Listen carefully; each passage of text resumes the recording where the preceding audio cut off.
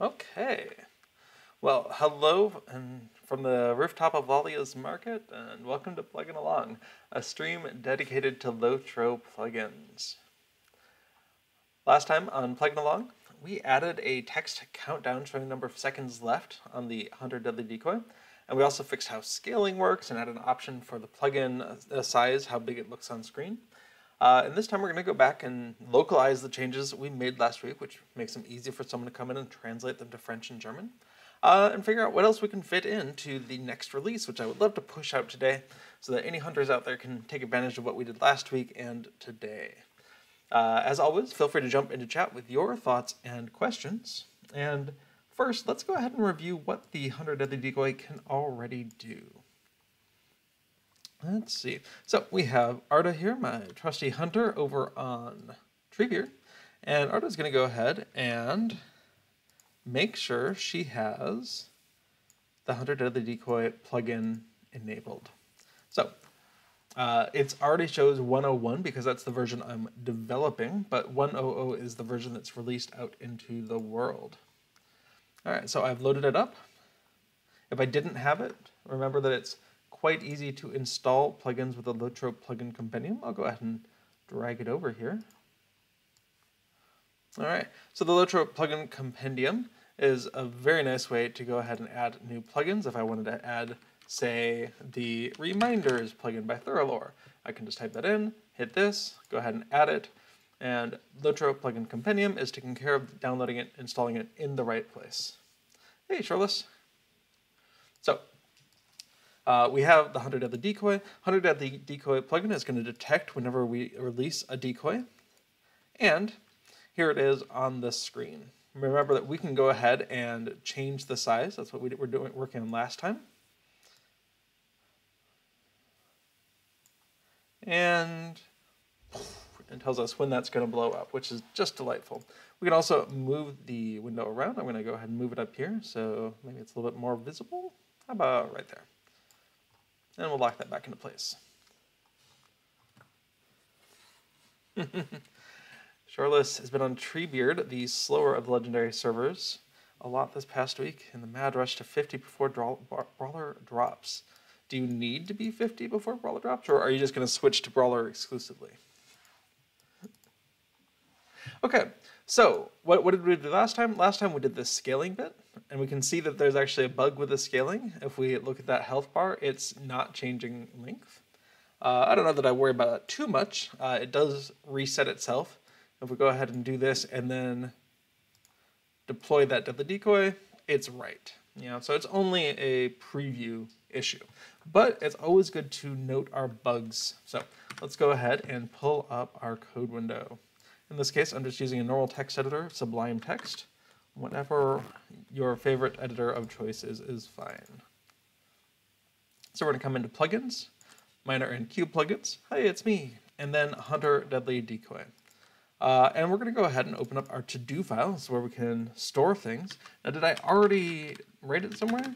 No. Okay. So, bug. Health bar does not scale during preview. Wouldn't that be nice if it did? And let's go ahead and pull up our README file. So here's what we've done so far in version 101. And you know what? We should, at some point, add like a thanks section to all of you awesome people who have given such great ideas. Than says, I'll definitely be rolling a Dwarvish Brawler. Why not a Hobbit, though? I hear anyone can be a Brawler. Imagine a raid of 12 Hobbit Brawlers taking on Karn Doom.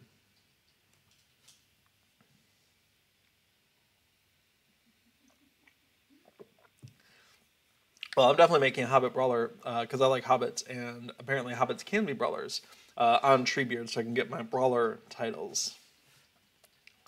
That way lies madness. No, that way lies awesomeness. Okay, so here's what we have done so far. Let's go ahead and figure out what we're doing today, because I'd like to go ahead and publish an update so we can see what that looks like, remind ourselves what it's like to publish an update, and also to get it out there. Oh, and we do have an errata from last time. last time I was pointing out how to add things to the LOTRO plugin compendium. Let me go ahead and open up a browser window here. Now, if we go to LOTRO interface, and let me make that bigger, and LOTRO plugin compendium. The LOTRO plugin compendium by Lunar Water. I was noting that there were several requests here in chat, but I hadn't seen Lunar Water respond to them. Oh, wow, there's been lots of chatting. Has that been recently, or am I on the wrong one? I might be on the wrong one. Hang on. There we go. This one. Okay. That is a source of confusion for LOTRO interface.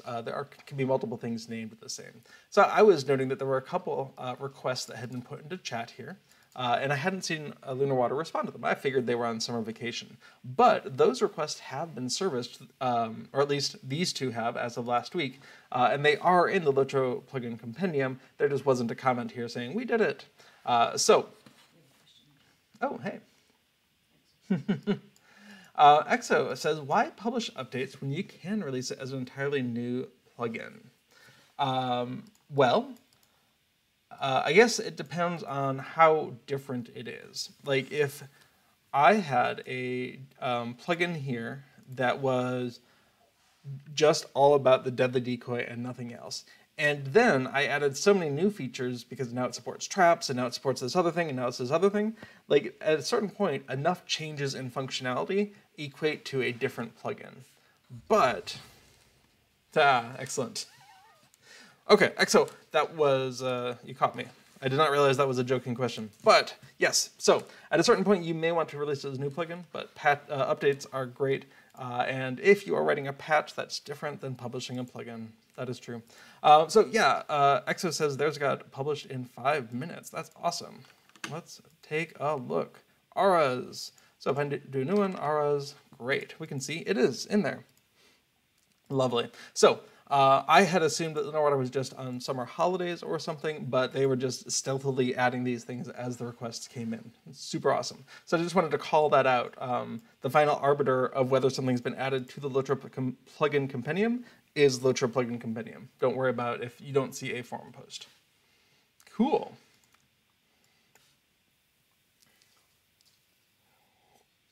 All right, I think Dan will be lurking while playing games. Awesome. Well, why would you not play games? Have fun playing games. Excellent. Okay, so where are we? Nope, I need to fix that. Okay, so that was a piece of Reddit I just wanted to call out at the beginning here, to clarify some things I had said last time. All right, so really this is a terrible system, but it's really just places I throw my notes of things to look at. And so I thought we might just glance through here and see what things sound like a good idea to implement. And here's one I really like from the Minstrel Buffs patch that I did. So, whoops.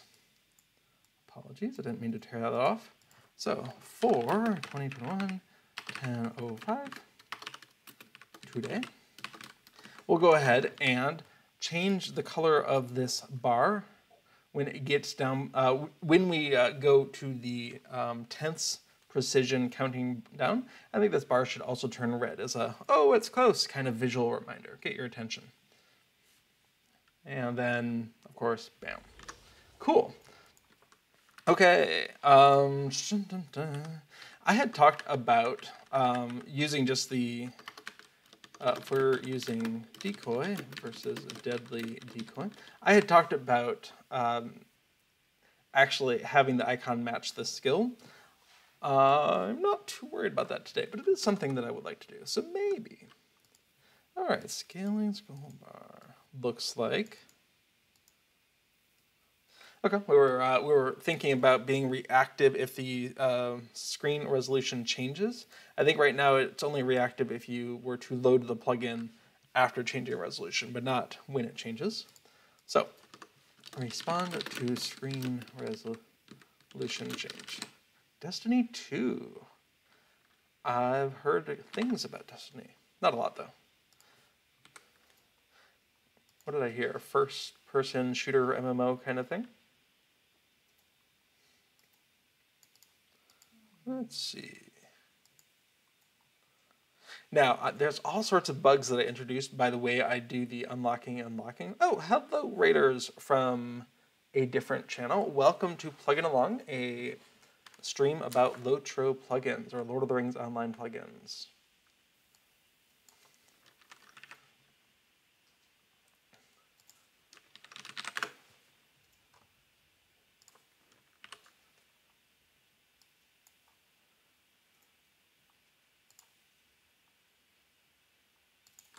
Okay. Excellent. Welcome. So today we are working with the Hunter Deadly Decoy plugin, which gives you a visual representation of how long your Deadly Decoy has to last, and if it's being hit upon, how much health it has left in its bar. And hopefully that lets you be more aggressive about pulling mobs off if it's dying too fast, or pulling mobs over if it's about to die and explode, that kind of thing. Whoops. Okay, and we were just looking at what other things to do today before releasing the next patch. Okay.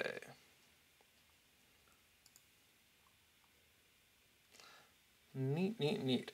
I am interested in trying this radial cooldown idea, so if we can, that would be a neat visual effect. Nope. All right. Yeah, there are a number of bugs related to, or a number of places where I don't like how it looks when we have unlocked the window and it is running at the same time. It just doesn't, the two don't correlate very well, and I think there are better ways to do it. And so we can see I summoned out the decoy and it didn't work. But if the decoy is out first and then we unlock it, then it's okay. So but then if we relock it, then it hides. So we need a little bit more state tracking to fix that up. Whoops! I need to stop opening up new windows. Fix lock system. I think we should go ahead and make that better. And we can wrap this little bug fix in there. Cool. Well, any other ideas of things to do or anything that I'm not seeing in here, let me know.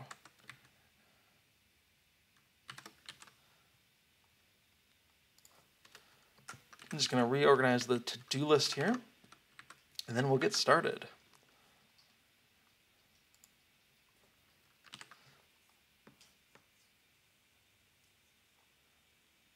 Okay. This was a conversation we were having about epic battles and how scaling affects the health of the Deadly Decoy, which is only based, as far as we can tell, on the level of the hunter when the hunter summons the decoy. Ooh, I like that. Let's see if we can get that in there as well. Okay. While in options, debug toggle, turn off target change spam. So still in here, and I notice it but no one else does, is when we change targets, there's a bunch of debug output from the plugin. And while I think it's useful to have it there, I want a little checkbox here where you can opt into it even in debug mode. It's like not always there. Okay, that seems like more than enough to keep us busy today. The rest of this will be later. Okay. EXO says, could reduce tick rate by making a custom event that pings at X intervals rather than every frame if you wanted to boost performance. A bit more relevant. Absolutely. In our case, let me go ahead and open up in here. I said open. There we go. So in our .update function, we absolutely could be a little bit more cautious about this, because assuming the time hasn't expired, then we do go through this every time, even though we're only really caring about 1/10 of a second precision. And so our thing that we could do is say else if current is greater than last updated plus 0.1. Like this is pseudocode. where we could just save off when was the last time that we updated the UI. And if it hasn't been more than 1/10 of a second, then we're not going to see anything useful there. In fact, I like that idea. Let's go ahead and do that, because a performant plugin is a more likely to not be uninstalled plugin. So, all right. I'm going to go ahead and copy. We'll just save off last update time, compare first, then do stuff. Okay, so what does that mean? What are we looking at when we see the current time?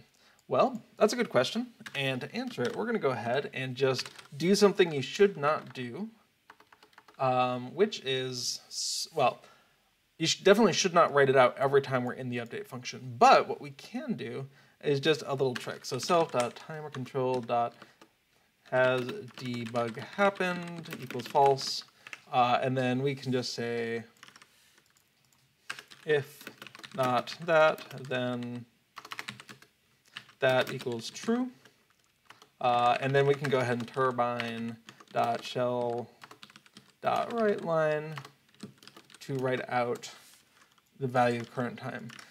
And that means we won't be spewing it out 10 to 20 times a second, which will just make life better. All right. Bam. So we can see we did get an output here, but because we were throttling it back, we're not getting it constantly. And right into the console, right into the chat window is a pretty slow operation. If you have something that writes out dozens of lines to the chat, you will notice your client, or at least I notice my client, kind of stutter until it finishes processing, and then everything snaps back and loads. I would not do that if you were if you didn't want to lag out the client. Okay. So now that we see it, we can look at what it looks like, and we can, we can't do it again because we didn't actually reset the variable. Let's go ahead and reset this back to false so that we can see it once per summoning of the decoy. There we go. And we'll go ahead and just wait the 15 seconds. I wonder if I deploy another one. Nope. That's funny. Because we didn't actually execute the time has run out code. Okay. We'll just let it do its thing. 3, 2, 1, 0. Okay. So we can see this looks like, very convincingly, like a number of seconds since a time. I don't know when its epoch is, when the start of that number is, but if one were curious, one could always open up their local calculator, plug in that number, and say, well, if that's seconds, and if that's, if that's seconds, and if that's hours, and if that's days, 103 days since something. All right. Doesn't seem to matter. And then we have fractional seconds. Awesome. And the fractional seconds is what we care about here. So let's undo all of that nonsense. And again, we can go ahead and we know it's going to be something, right? We know there's going to be code here, else if something. So what do we want? We want, instead of has debug happened, previous update time equals, and we can actually set 0 because what we're looking for is something that's there's at least 0.1 bigger than that value, and 8 billion or 8 million is going to be bigger than that. So that's a fine default value. And so if the current time,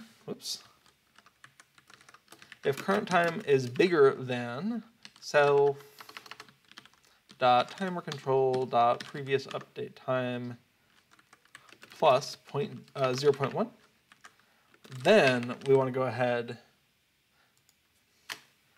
else if current time is greater than the previous one plus 1/10, then do all this calculation. I don't know, is that going to do? Let's see. Okay. Now, I didn't actually put any, yes, thank you, else if. I'm so used to languages that put a space here between else and if that I just do it instinctually, then I have to catch myself and say, nope, Lua does not do that. So I didn't test any sort of performance before I started this, but in general, numeric comparison is a very fast operation, even decimal numbers, as we're doing here. So comparing one decimal number to another decimal number and seeing which one is bigger and adding 0.1 to one of those, these are fast operations. But can we convince ourselves that it's actually working? Sure, let's say it has to be a second after the previous one. All right. All right, I'm not convinced that it's working. Oh, because we never update the previous update time. All right, well, that's why we test things. So we want to go ahead and set that equal to current time. Otherwise, we're not going to see a difference. Okay, there we go. Now we see it's taking us a full second to do each update, which is what we told it to do just so we could exaggerate the effect here. But let's go ahead and put it back to 0.1 and see what that looks like. Okay. So this is good. We're still getting about 10 updates a second, but if we were being called more times than that, then we would skip some of those update calls. Now that being said, on my machine, when I'm spitting stuff out to a console, I normally only see about 10 to 20 of those per second anyway. And so at a certain point, it is very computer dependent how often that's going to get called. But if it's only being called 20 times per second on my computer, then I've only really saved a little bit, right? Now we're doing it 10 times or less instead of 20. Fortunately, in this plugin, we're not doing a whole lot, but we're doing enough, and we're doing some string formatting and manipulation, and we're just doing stuff that doesn't need to be done all the time. And this is totally customizable. If you wanted it to be every fifth of a second, then that's a 1 character change, and now we can see that this is not nearly as granular. And especially when we get to the decimal numbers, we'll probably see, yep, skipping more than 0.1.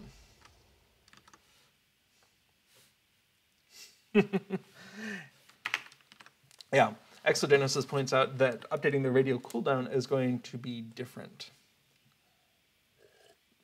Now, a question I haven't looked into yet is, in-game, there are... so there seems like there could be 60-ish radial positions for an overlay. Just if we use a skill and then we count down how long does it take, we see 1, 2, 3, 4, 5, 6, 7, 8, 9, 10, 11, 12, 13, 14, about 13 per quadrant. And so I'm wondering how precise the resources are that we have available for that overlay. But I haven't looked into that yet. All right, so we started out with the idea to limit how often we were doing stuff. And one thing I meant to do while this was up was to look at the tenths of a number. Yeah, the last and the first. That's true. Now, see, if we're only updating every 10th of a second, then we are skipping those numbers. And so it almost makes me want to say 0.05.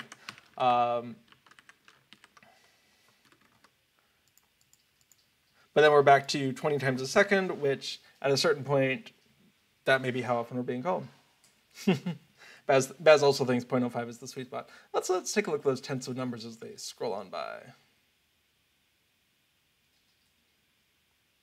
I definitely see them all.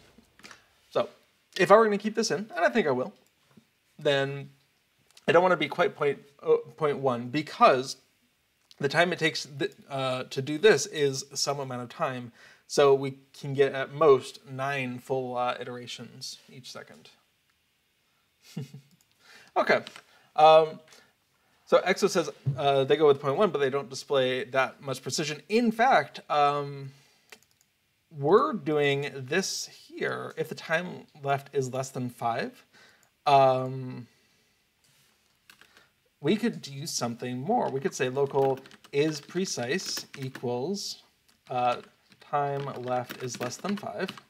And then we could say local update interval equals what? Well, we want it to be 0.5 seconds if we're not being precise. So if is precise, then update interval equals 0.05. So only in those last 5 seconds do we really need to spin up, because otherwise, yeah. Oops, I do need an end there, even if it's a single line.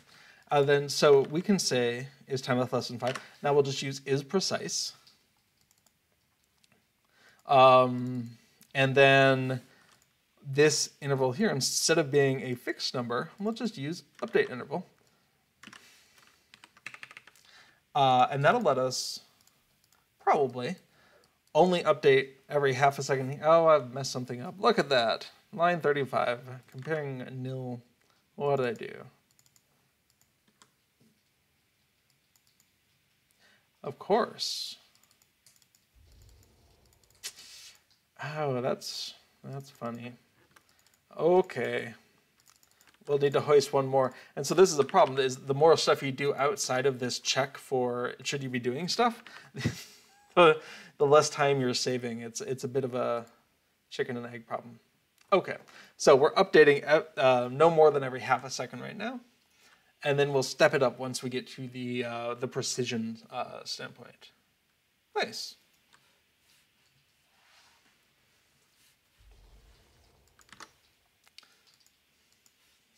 Okay, Baz says, I have it variable so you can adjust, but 0.05 seems the setting that isn't really noticeable in most UI updates. Do you mean that it's not throttling very much, or do you mean that it makes a smooth visual update? Oops, not new window. Okay, so either way, I think that's a nifty addition. So,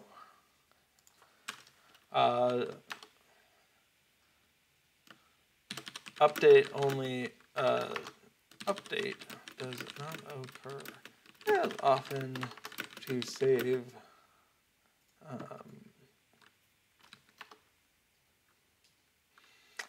I mean, are we saving time? Are we saving effort?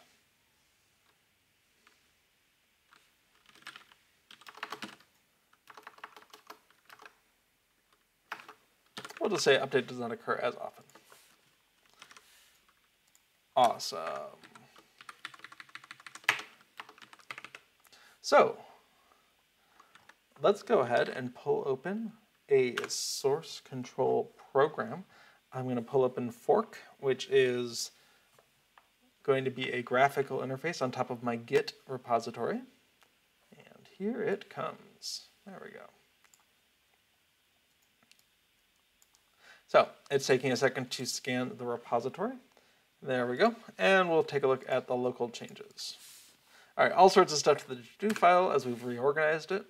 And let's take a look at what else. All right. We have a README change to track what we've just done. And then finally, we have that previous update time. We hoist out one of these lines. We have some precision calculations. And then finally, we check to see if we want to do all the rest of this. Now, this was, as we mentioned, mostly just for the fun of it. This is not doing an overwhelming amount of work in the update function. What are we actually doing? We're setting a variable equal to another variable. Okay, that's cheap. We're doing a multiplication, pretty cheap, but it is decimal multiplication, so it takes a few more cycles. We're doing some algebra here, addition, division, multiplication. We are updating the width of a control, which could be a no-op if it's the same width as before. But either way, it is a function call, and those could be expensive, depends how the interpreted language does things under the covers. And then, let's see. We do some conditionals, that's pretty fast. A string format, that can take a little while. It's not a big string, but that's going to be lots more instructions. And then finally, we're setting the text. And if we're in here, that text may not have changed, especially if we're running as fast as we can. So this is fine, but it's nice to play nice. And it's nice to have that that code there, or that idea of, okay, how do we throttle this back so we're only doing tick, tick, tick, tick, tick. Cool. All right, I like it. On the other hand, code you don't write is code that can't break. So gratuitous changing, you gotta be careful about that. All right, we'll go ahead and commit that, take a snapshot of it. Oops. I clicked the wrong one. Okay. And now we've saved off everything except this show debug options as a snapshot. All right. All right, Baz says it definitely skips updates with that setting, but you also have to take into account a lot of output to chat slows down the plugin a lot. That's a fair point. Anytime you're outputting to chat on each update, you are kind of manually or passively throttling the plugin because of that. So a plugin might get a lot more chances to run. Oh, you know, I'm going to go off topic a little bit here, but self.timercontrol.updates called equals 0. And then we'll go ahead and we'll just go ahead and use this variable equals that plus 1. And then when we are done, go ahead and say turbine.shell.writeLine and write that out. Okay, and then we can just divide by 15, and that's how many times per second that the function got called, and that'll give us a nice round number to play with.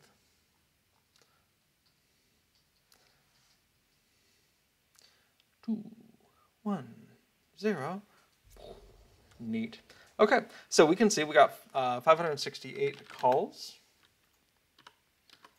We'll just do a quick little division here. All right, so it was getting called about 38 times per second. Awesome. So if we're only updating every half a second instead of 38 times a second, that's definitely going to save some effort, take less resources for your plugin to run. If we're doing 20 times a second, it's still almost half as many times as it could have been. So awesome. I'm glad we took the opportunity to measure that. Okay, and so I want to roll back what I just did, and in source control, that's really easy. We can come, updates, updates, updates, don't want it anymore, and revert that, please. Thank you. All right, throw the work we just did away, go back to the previous snapshot. Neat. Well, that was not on my agenda when we started, but that was a really excellent suggestion, Exo. So thanks for bringing that up. I tend not to think of it for simple update loops, but as we just saw, it's going to save a lot of work for that first 10 seconds, and then, yeah, half the work even for the remaining 5. So lovely. But we're in the code for less than 5 seconds already. Let's just jump into the next one, which is to change the color of that bar. So what we want to do is we need to figure out where it's being set initially and make sure we restore it to that when we first need it. So timer control, nope. Yes, sorry. So timer control, when we first set it up, we're setting the background color. You want to see a nice color change going. Yeah. Now, if we were being really excessive, we could have a gradient, or we could do white to yellow to red. Actually, that sounds like a great idea. But timer control, instead of setting the starting color of white here, let's go ahead and set it in the show function here, where show gets called whenever we detect the decoy comes out. And this is where we can kind of default things to whatever makes sense. So the timer control here, we can go ahead and set the back color to white. But why don't we go ahead and just save ourselves some effort And let's see, self.timer control, back color start equals this, and go ahead and do back color, let's see, middle, warning? I wanted to warning an error, but that's not right. That color, naming things is so hard. Middle and back color end. We'll just go with that. And I'm guessing yellow and red are both predefined. So if we go ahead and instead of hard coding to white in this show, if we just go ahead and set it to self.timercontrol.backColorStart, awesome. But what if instead we made a function? Function, hunter, deadly decoy window, set timer back color. Because, boy, I'm going to need to spell function correctly. The color is really going to be all about where we are in the time. So we know how long it takes to expire. And do we know what the current time is? Let's go back to that update function. Okay, self.timer expire time, and we have start time. Okay, awesome.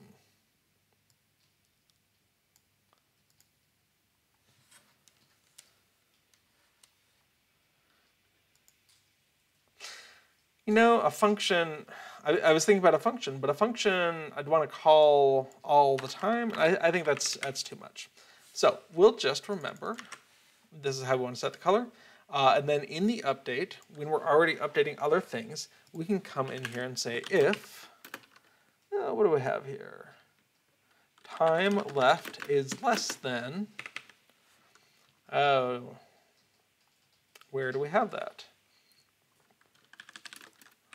Then, else if time left is less than something else, then that, otherwise that. And so we know it starts out white, and so this will be yellow, and then red, or middle and end. Awesome. So what do I have on my clipboard? Yes, that.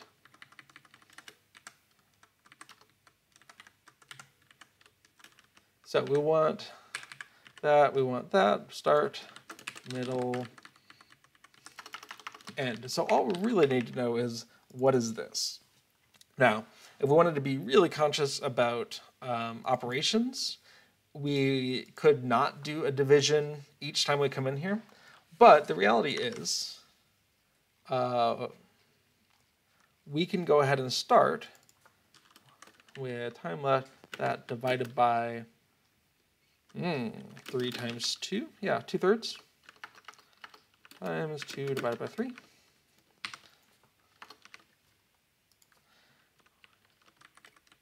And then that times 1 divided by 3.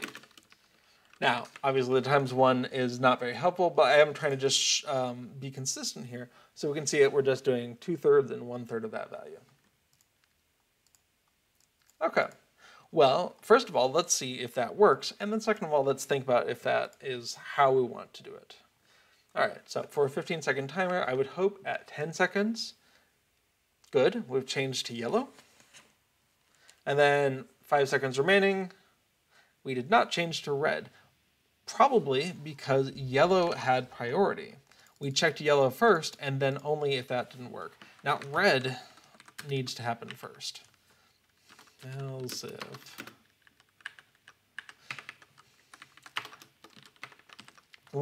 Because anytime you're less than 2/3, you're automatically less than 1/3, not the other way around. So let's go ahead and do that in the right order, and then make sure that works.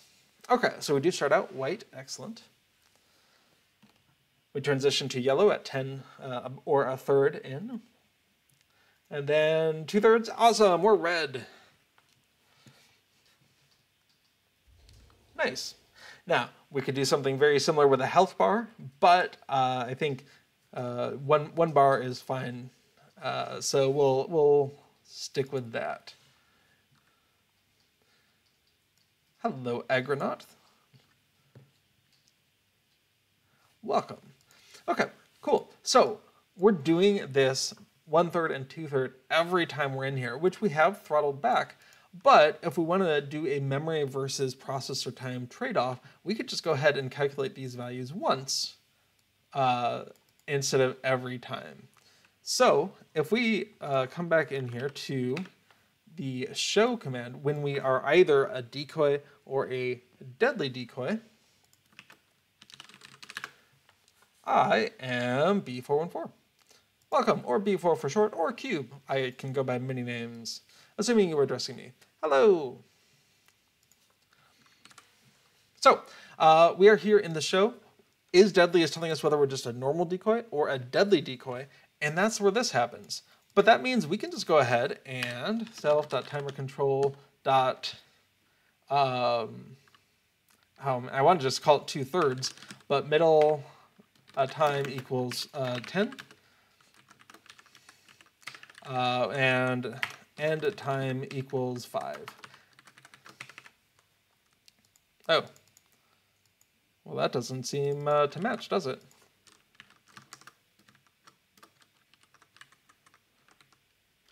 Yes, I think that's right. We'll see if the colors match that. And then for the normal decoy, we can do the same thing, where we can do middle and end. We can just go ahead and calculate these out. We do not need to recalculate them each time. So 40 seconds and 20 seconds. Although, there's something to be said for, do we think that's an appropriate thing to have 20 seconds of yellow, 20 seconds of red? Maybe 5 seconds of red still makes sense for the regular decoy, or maybe we never go yellow and red because it's not going to explode, right? The time doesn't matter for a regular decoy. All right, what if we say middle time is 0 and end time is 0? To kind of make it so it never turns white. It's all sorry, it never turns yellow or red. It just stays white for a decoy. Okay, let's give that a try. So instead of times 1 divided by 3, excellent. Let's go ahead and say less than end time and less than middle time. All right, let's give that a try. Little Redhead has asked a question. I will get to that in just a second. I want to make sure I didn't break anything with this last change. So we're just going to see it tick down below 10, and it's yellow. Awesome. See it tick down below 5. Awesome. And it's red. Cool. We'll let that go ahead and explode. And let's go ahead and, while we're talking, send out the basic dummy. And okay, so could you have it turn yellow or red depending on health? Well, that's a good question. Do you mean the health bar itself down here? My initial thought for, the basic dummy. Yes, you could do that. My thought on this plugin from the very beginning was essentially knowing when the Deadly Decoy would blow up, because it does proportionally a lot of damage on the Treebeard server. And so that was the genesis from day one, is I just want a 15-second timer, anything else is lovely. And so the changing color of the timer for me was about, hey, gather those things, get it around, it's about to go. And so if the health is getting low, there's not a lot you can do about that, because theoretically you're already killing the things as fast as you can, right? The mobs are going down. There are some things you can do. You could try to stun them. You can try to do whatever. But ultimately, if the dummy is, or the decoy is taking too much damage, then it's going to die. That being said, absolutely, I think there are things we could do. In fact, apparently the overlay, the cooldown overlay, you can change the color of it. So it might be kind of cool for it to reflect the danger state of the decoy. We'll get to that. For now, this was a cool starting point. Let me actually go ahead and do some damage here so we can look at that. If this thing is taking damage, whoops, take more than that. You know, do we want 2 bars that are changing color? I feel like that would be confusing to have 2 bars that are red right here, but maybe that's just me. Maybe it would be fine because the one is ticking down with the clock and the other is doing incremental. I'll have to think about that.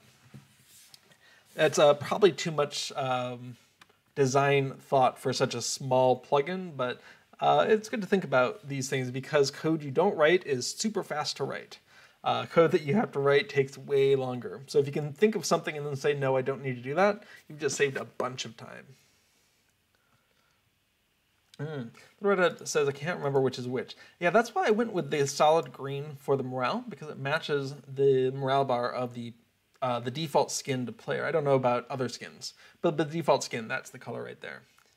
And the white ticking down bar just because white's kind of the default color for controls for when I just want to see them on the screen. And then changing colors to be more pretty is sort of a secondary. Okay, well, while we're thinking about that, what about putting the timer numbers on the time bar? You know, I also thought about that. I was concerned that would be too small. Like if someone has a ×1 version of this, the height of the numbers to be on the timer control almost feels like it would be unreadable. And that's okay if it's an option. Maybe you just don't turn on that option unless you have this thing. You know, if you've got a ×3 scaling, then sure, there's probably room on there. So yeah, I mean, we can put the number anywhere.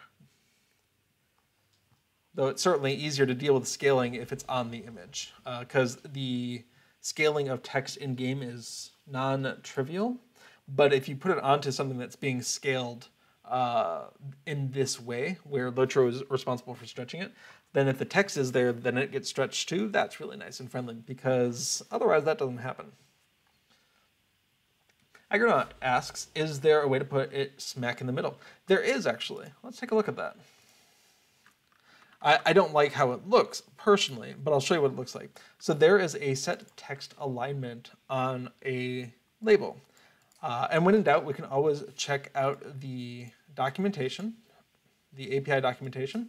So if we open that up, we come into turbine.ui label and go ahead and set text alignment. Cool. That's going to take, well, in this case, it's going to take a text alignment, isn't it? Let's see. All right, so we can see it's taking a content alignment. Let's look at that. These are the options, right? So if I popped a middle center in there instead, let's take a look and see what that would look like. What I noticed last time when we were doing that is that I didn't like the way the number seemed to shift around when we got to decimal digits. See how that decimal point, or radix point, I should say, in this case it's a period, was bouncing back and forth a little bit. It's a subtle thing, and it just annoys the crap out of me, right? And so, and just the way, yeah, just going back and forth, and it's like, no, I can't do it. I don't have it in me to look at that. Yeah, I agree with you. It looks like it's not quite in the middle, and part of that might be, let's see, I said set, did I say set size? I might not have. Let's see, what if we put bottom center in there? See how that looks. Okay, obviously, there seems to be some space around the label that's causing the centering to not be quite right.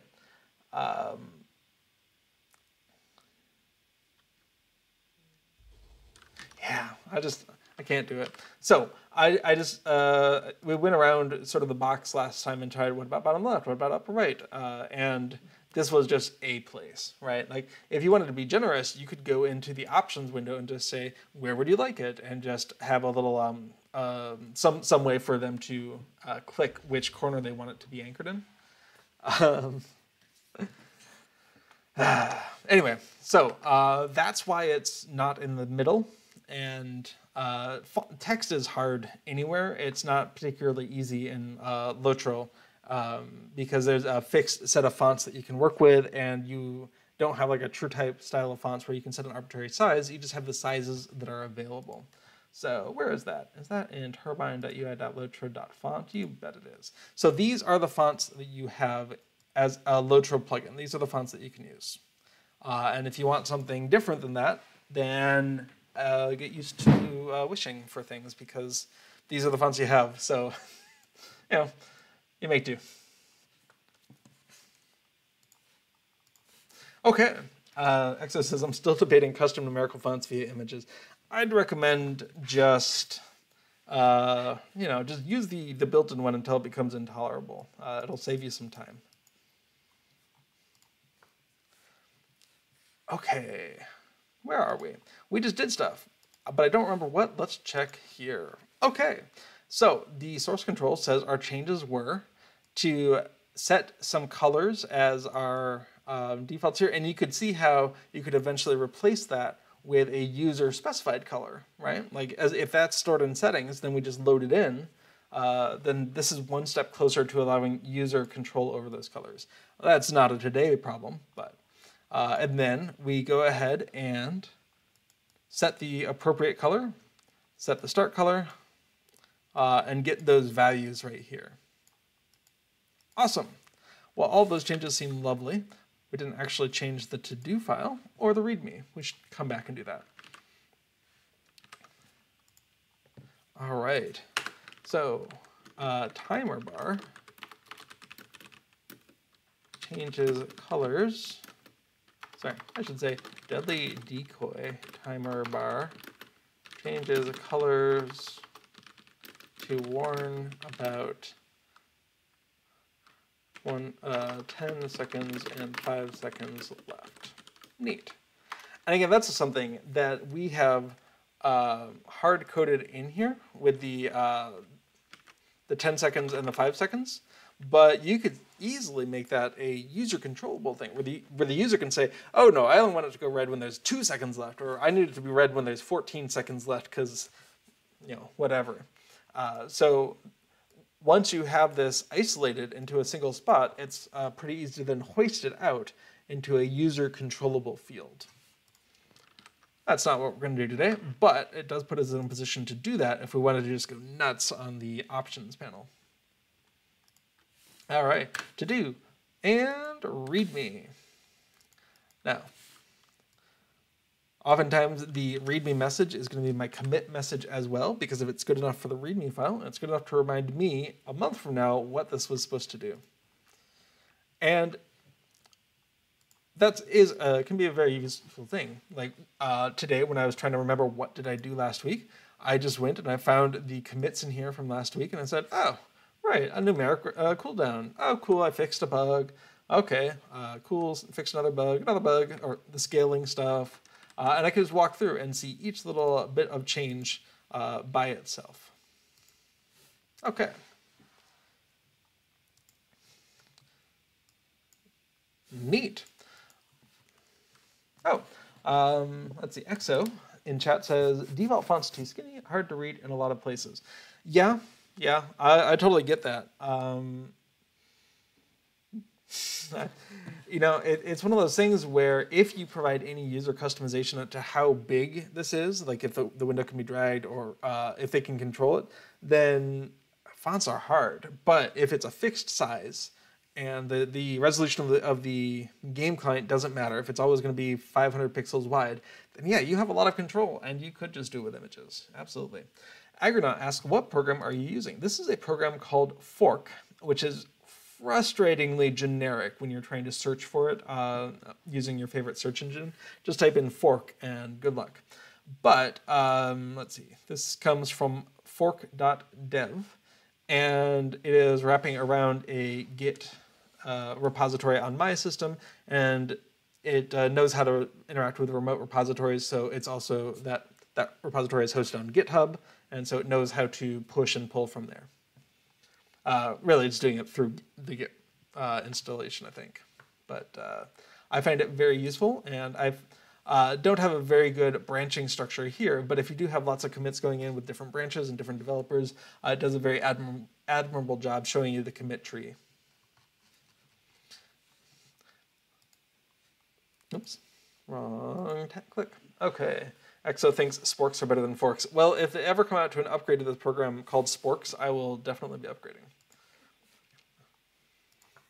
Okay, I was introduced to that through work, but I'm using it for my personal projects too, both because getting better at using the tool is helpful in my day job, but also because I do like it. I have used other UIs wrapping around Git, and so far this one I do like the most.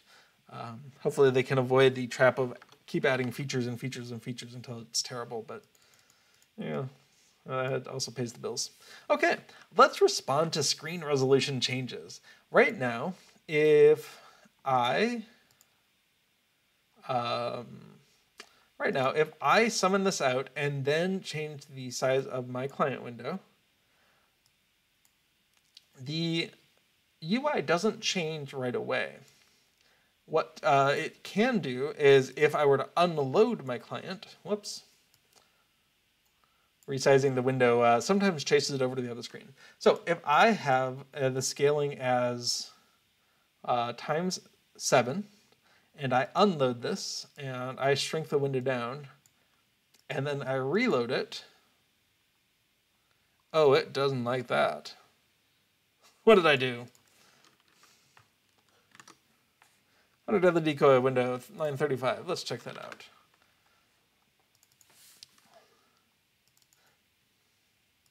Oh.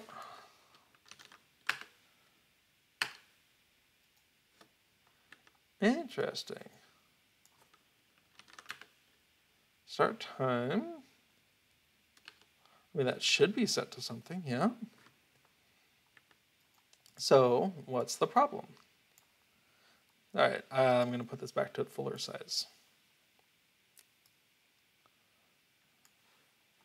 Stop snapping to the other monitor, please. Oh, no. Oh, you know, I think it scrolled up. That's what it was. So what was the problem? No problem. Okay. So we're going to go ahead and unlock that, move it to the middle of the screen, fix the scaling to be 4 times, and then unload that. Now the scaling only really cares about the width of the window. Stop it. So let's take a look at this. Let's load it again and launch it. Neat. So the window is about half the width, and the plugin probably takes up half that. You know what? Can I take a little snip here, or am I going to be too slow? I'm going to be too slow. All right, we'll summon it back out. I'm going to take a little screenshot. Awesome. We're going to unload that. We're going to make this the same size. It's going to snap to the other window because that's my primary monitor. That's fine.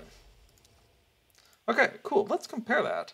We can see the scaling happen, right? It took a look at the change in resolution when the plugin loaded and made the icon proportionally smaller. So it took up the same proportional width of the window and all the heights based on that proportionality.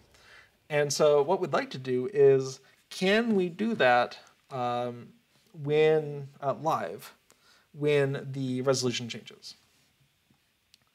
Excellent question. Let's find out. I don't think we need that little snip anymore. Let's come back in, and actually let's come to the documentation, because this is a place where I'm not 100% sure where the screen has changed size is, but it's probably the same place as what is the current size of the screen. So we have turbine.ui.display, and in here we have some methods. Yeah, I was really hoping for a callback function. Whoops. Let's double check the slightly more extensive, but the UI that is just not to my taste. Over here on LOTRO interface, and come into display here.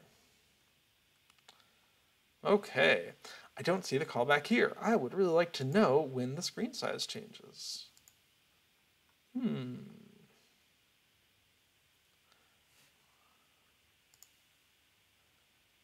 Let's see. I was just clicking on an engine earlier and I couldn't remember if that had that.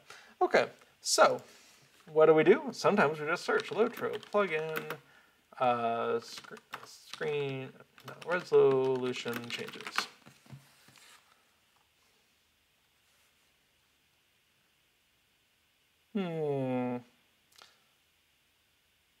Well, that's not going to give me my answer, is it? Okay, where have I seen this happen? Well, someone was mentioning it before. What do we have?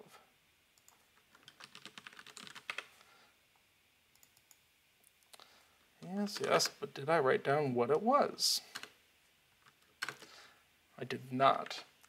You know, some of the other stuff that I've done, like the deed tracker, does care about such things. So, let's see, size changed. Let's do a quick search and see if we can find that in the deed tracker.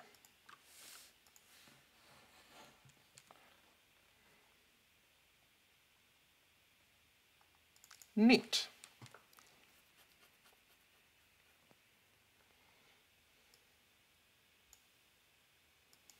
Oh, that's exciting.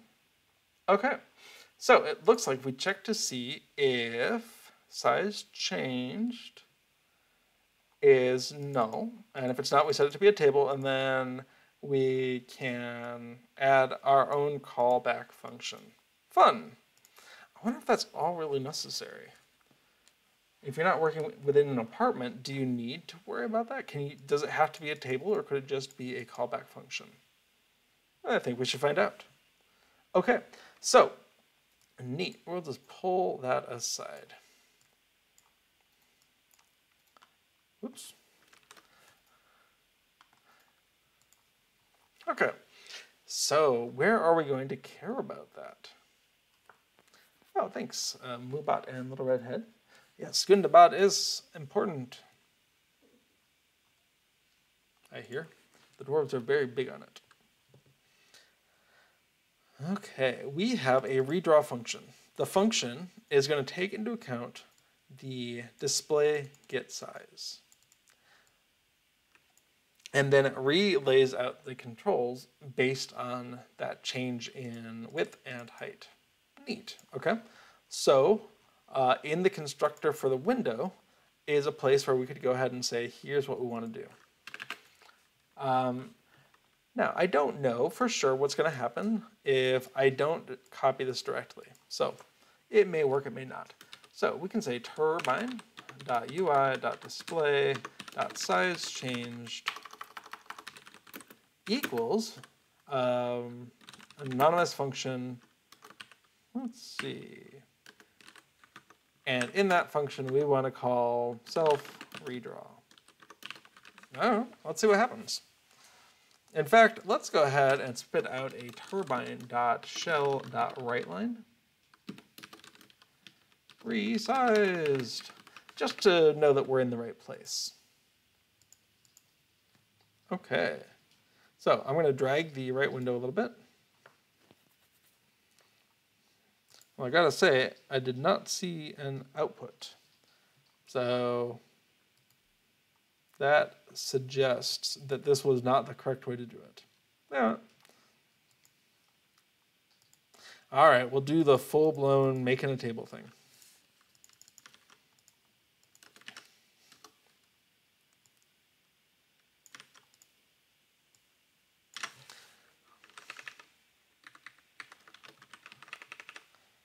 All right, so I just lifted that code that works in the other plugin.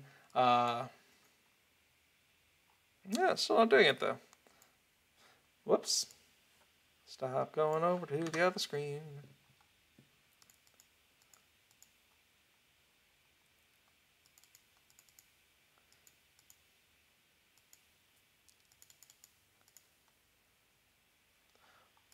Tell you what though, let's pull out decoy.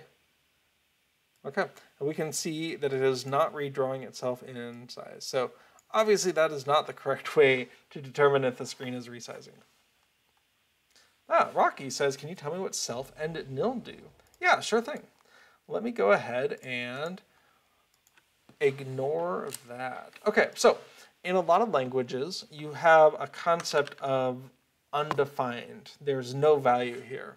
So if I were to say a local test value equals nil, I am saying this thing has no value, which is not the same as 0, which is having the value of 0, or false, having the value of being treated as not true, right, or true. So saying nil is saying it's not there at all. There's been nothing defined. There's nothing here. And so when we're doing this, what we're really saying is the property size changed? And it's a funny way of doing it. Why are we? You could also write it like this, which is what I'm more familiar with. And so what we're really saying is the size changed there at all? And if it's not, we want it to be a table. And once it is a table, we can call the table insert function to add ours into the list of functions that gets called when the display is changed. That's what's going on.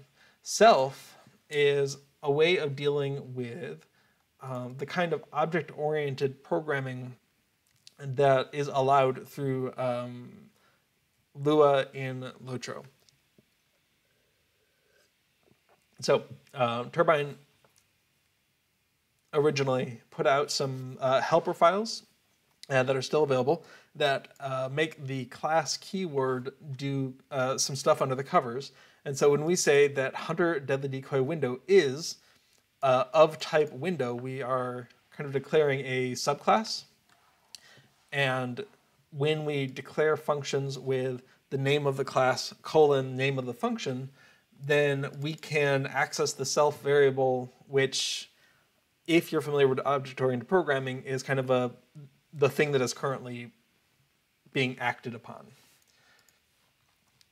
So in the redraw function is going to be called on a Hunter Deadly Decoy window, and that window has the function set with. Then it says, I am way better at LOTRO than Destiny 2, apparently. Are you out already? Well, either you need more practice there or less practice here. Okay, so I have underestimated the ease with which it is to hook into the size changed function of turbine.ui.display. I really thought that just lifting this from the other would work. It's entirely possible the other doesn't work. I may have lifted it from somewhere else. Oh, Rocky says, thank you. Oh, you're very welcome.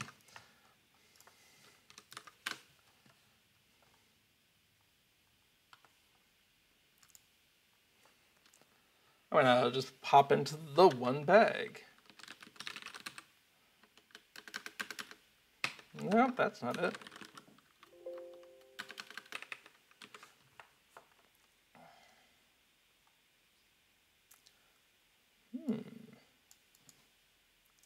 There we go. Sequence bars. Show me your secrets. Really? Oh, okay. Add call. Oh, they're using the add callback. Yeah. But they're still doing it. Add callback. You display. Size changed. Function. Do stuff. Okay. I feel like this should be doing that. I just haven't called included in the helper libraries that have add callback as a thing.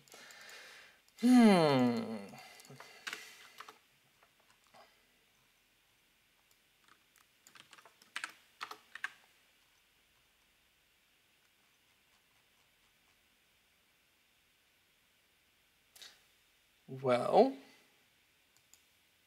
that just makes me very sad. Maybe it needs to be done at a higher level. Maybe it needs to be done in the main function instead. If that's the case, that's easy enough to do. We'll just sneak into the main function here. We'll go ahead and use the same code as before. And we're going to use the hunter deadly decoy window variable and tell it to redraw.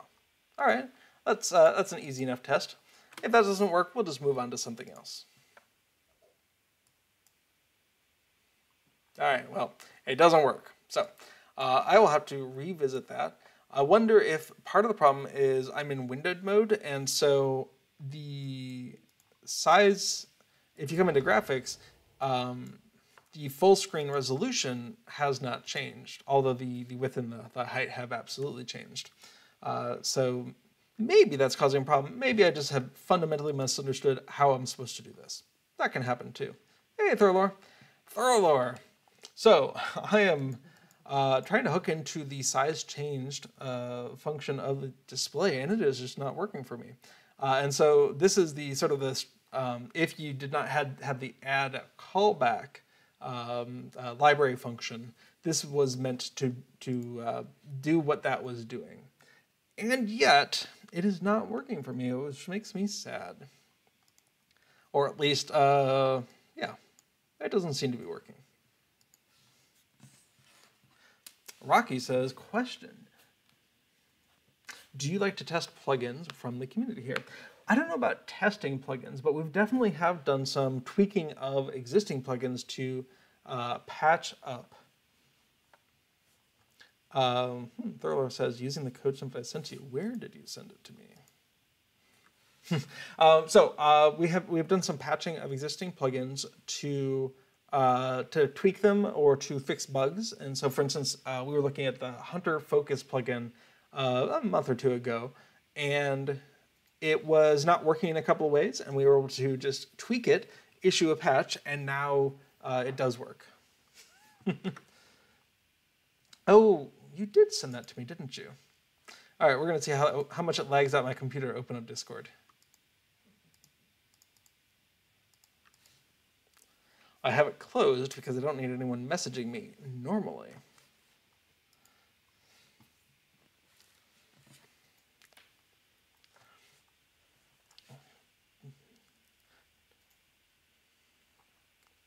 Neat.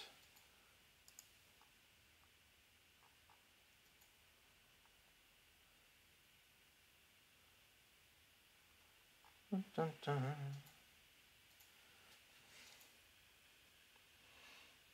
Ah. If you want to automatically respond to screen size changes, here is some code that adds a size change event to the Turbine UI display object. It exploits the bug that all stretch windows. In fact, I'm going to copy this so it's not just me reading it. All right, so responding to screen resizes. Cool, thank you for reminding me that you sent that to me. That was very handy. Okay, so what he has sent, what Thurlor has sent, I should say, is exploits the fact or bug that all stretched windows get unstretched and generate a size change event when the display size changes. Excellent. So we get a window, and we're going to set the stretch mode, set the size just to be a 1 by 1. Set once update, set stretch mode to 1. Really? You have to set once updates multiple times? That's exciting. We have an update function in here. We're going to go ahead and set the size, ignore size change events, turn off once updates. Awesome.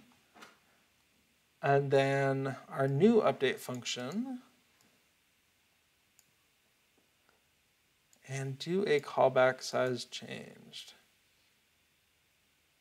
Neat. Oh, okay. That was not necessary. Okay. And then in the size changed, if that's ignore, then that set.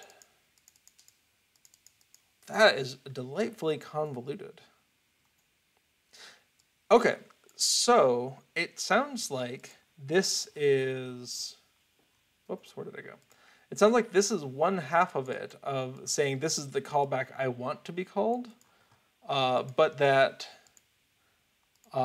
in order to generate that, you need this helper object to actually do the turbine UI display size changed callback. Do I have that right? Where turbine, like this is a thing that we have created, not that it is in general available to us. If that's the case, then while this is a more generic solution, in here we could just do the thing that we want to do. Okay. It needs to wait until the next frame update to generate the event. Fascinating. All right. Well, tell you what. Let's go ahead and try this out. Worst case, it doesn't work. But then again, my current code wasn't working either. So, all right. Create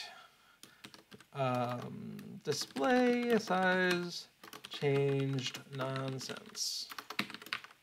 Cool. And then we're going to go ahead and just do that right here so we can see it.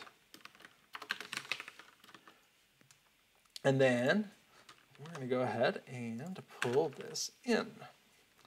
Oh, tab it out correctly, please. Thank you. Okay, so we have that.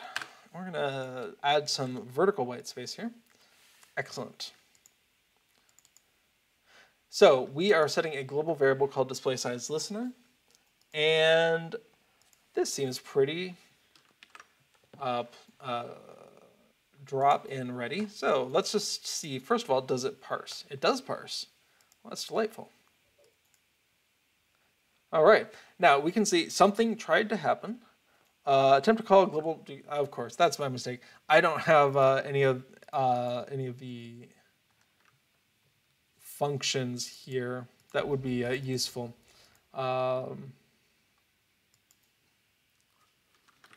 You know what? We're just going to be lazy, and instead of doing it the right way, we'll just go ahead and call the stuff I want to call. Let's see. And we don't even worry about that right now.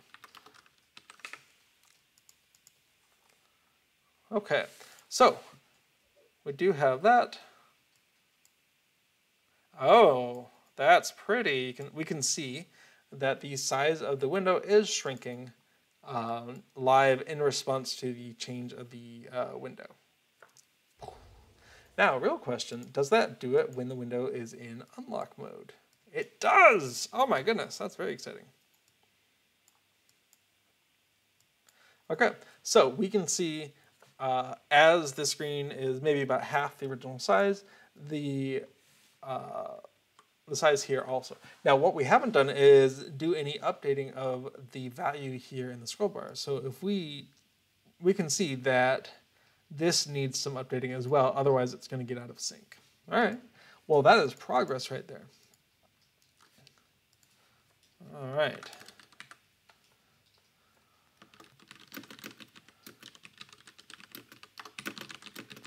You know, I keep meaning to do this. So.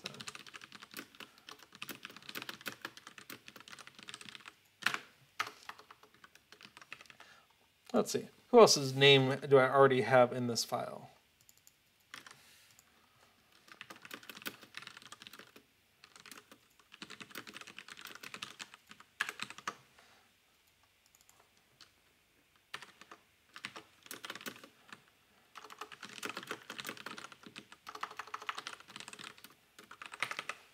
All right, if I've missed you, that is a mistake, and we'll add it in as we go. This is a living document. Okay, cool. So we have the ability to detect resizing. What we're not doing is updating this to match. So for instance, if we come in here and make the window way bigger, this should have gone up to something about 8, right? About that. So we just need to do the calculation again.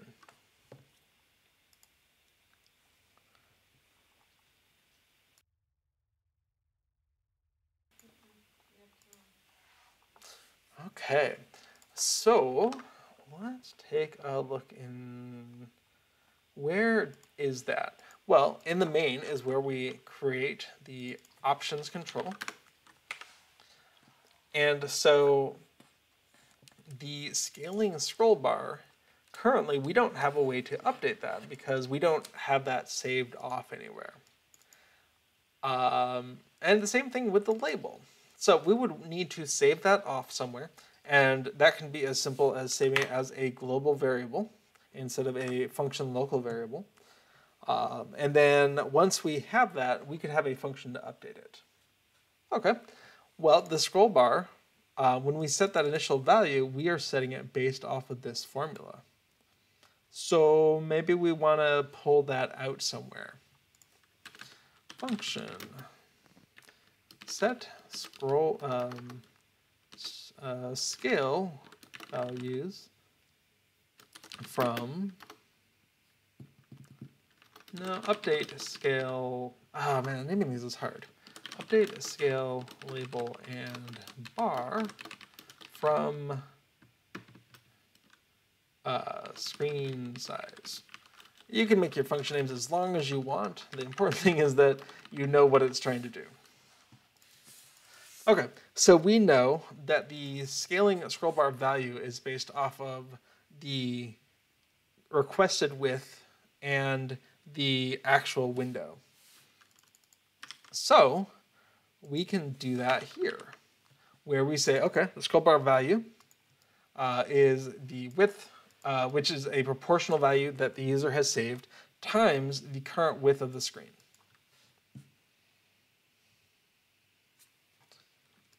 And foolish me, I didn't actually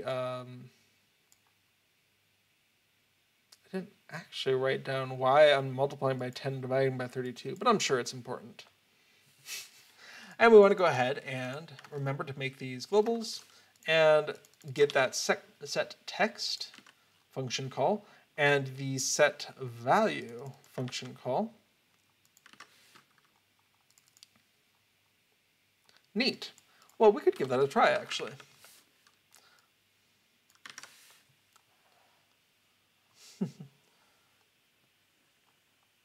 Exo says, I did the dumb thing and produced a custom numerical font. I just forgot one thing. Kerning. The misalignment, it's murder. Yeah, it reminds me of, as many things do, of an XKCD comic, if you are not familiar. Let's see. There we go. There you go.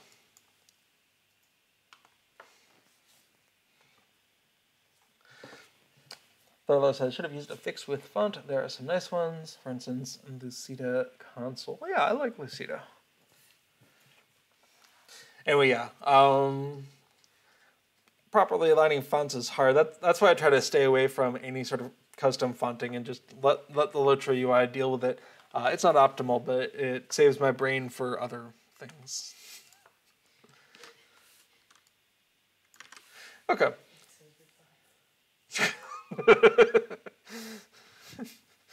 You were the one who was talking about kerning. Excellent. We do want to go ahead and make sure, remember to call this function, otherwise it'll be very confused about why it's not happening. So again, this is not a good way. What we should have is just a generic, this thing generates events, and then we respond to the event. But we're doing the quick and easy way of just throwing this in here. So when in doubt, yeah, do the right way. Extract out a little bit so this can be its own standalone thing. In fact, this should probably be in its own file and not know anything about what we're doing right here. We'll see if we can circle back around on that by making a note. Move. What did I call it? There we go. Move that into own file. Put callback back in so it doesn't know about the specifics.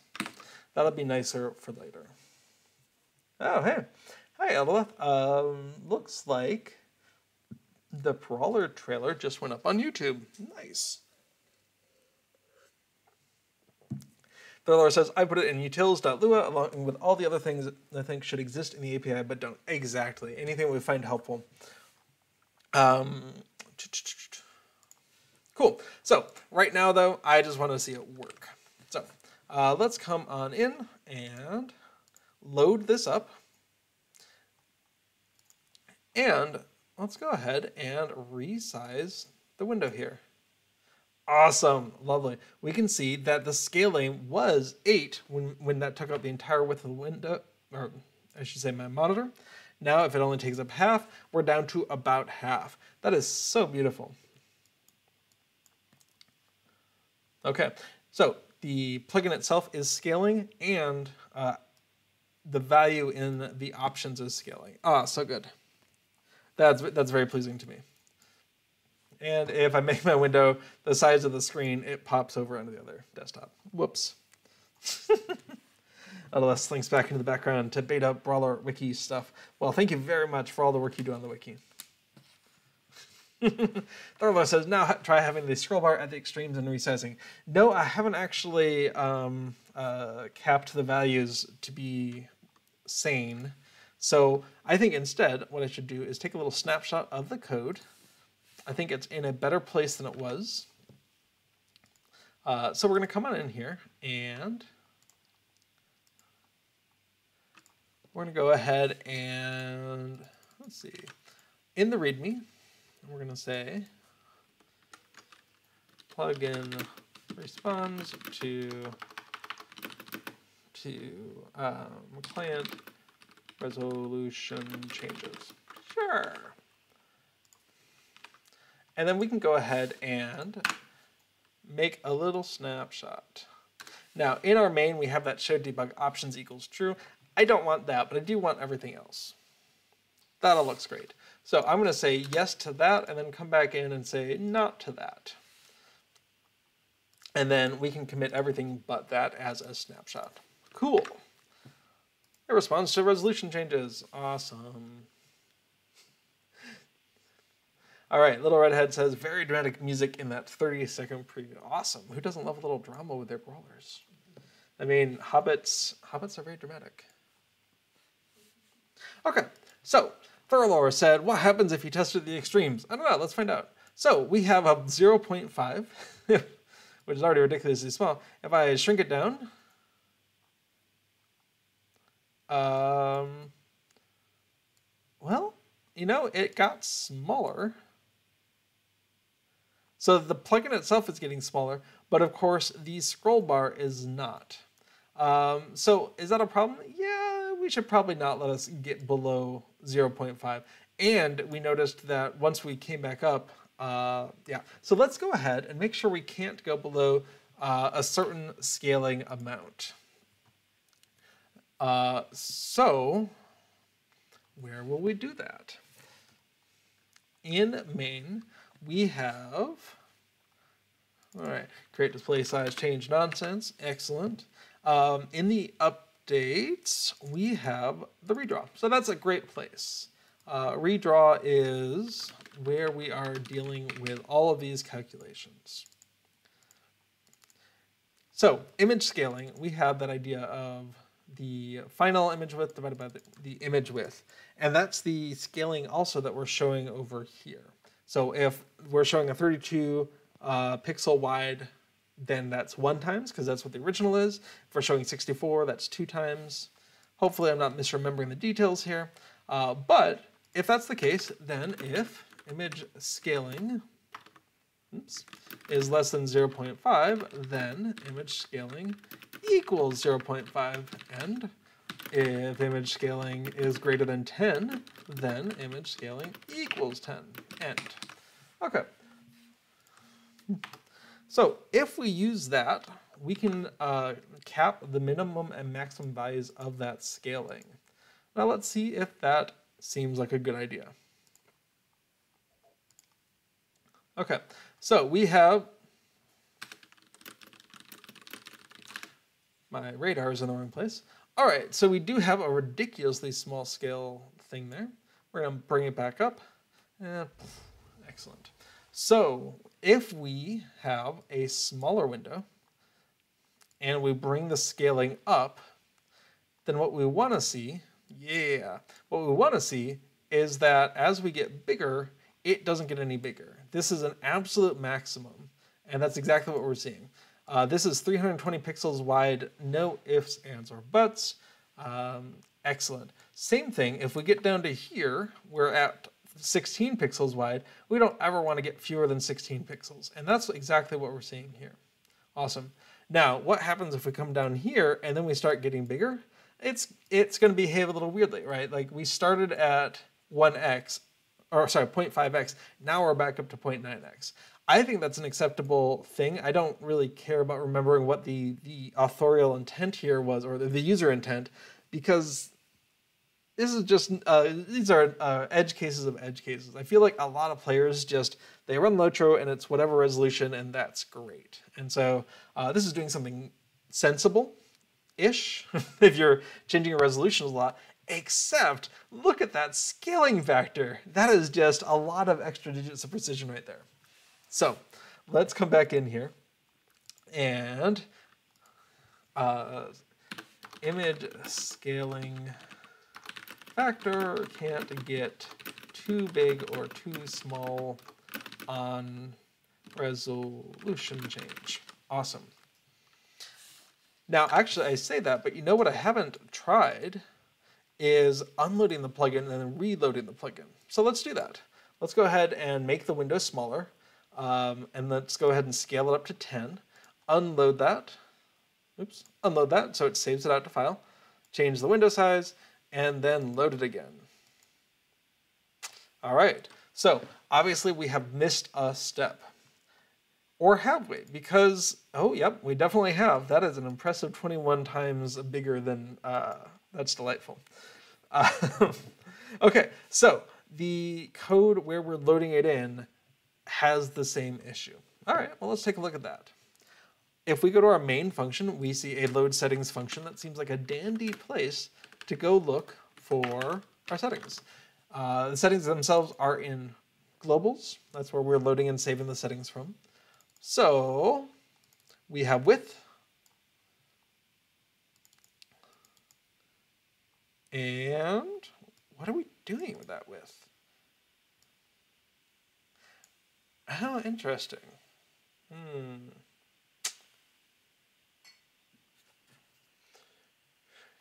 Yeah, so if we saved that it was 25% of the screen width that was 600, and now it's much bigger, let's go ahead and figure out where we're using this. That might be an easier place. It's just where are we using it? Now, if you are using a text editor that can do recursive searching or searching multiple files at once, then this is exactly where that shines. We're going to come in for Hunter Deadly Decoy, search for settings window width, and find all the places it's being used. Sweet. All right, so globals, yep.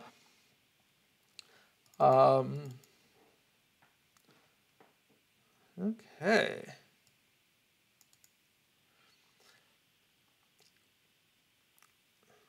I'm kind of glancing here at the places it's being used. Redraw. But the reality is we could constrain its value when it comes in. And that might actually be the right place. So we could say if settings.window.width times this is greater than 320, or 10x in pixels. This is a hard-coded number and I wouldn't recommend it, but then we can go ahead and say settings.width equals 320 divided by, does that make sense? Yeah. And in fact, we could save off that width here. We don't need to call it multiple times. Screen width equals that. Display, all right. Display width equals that.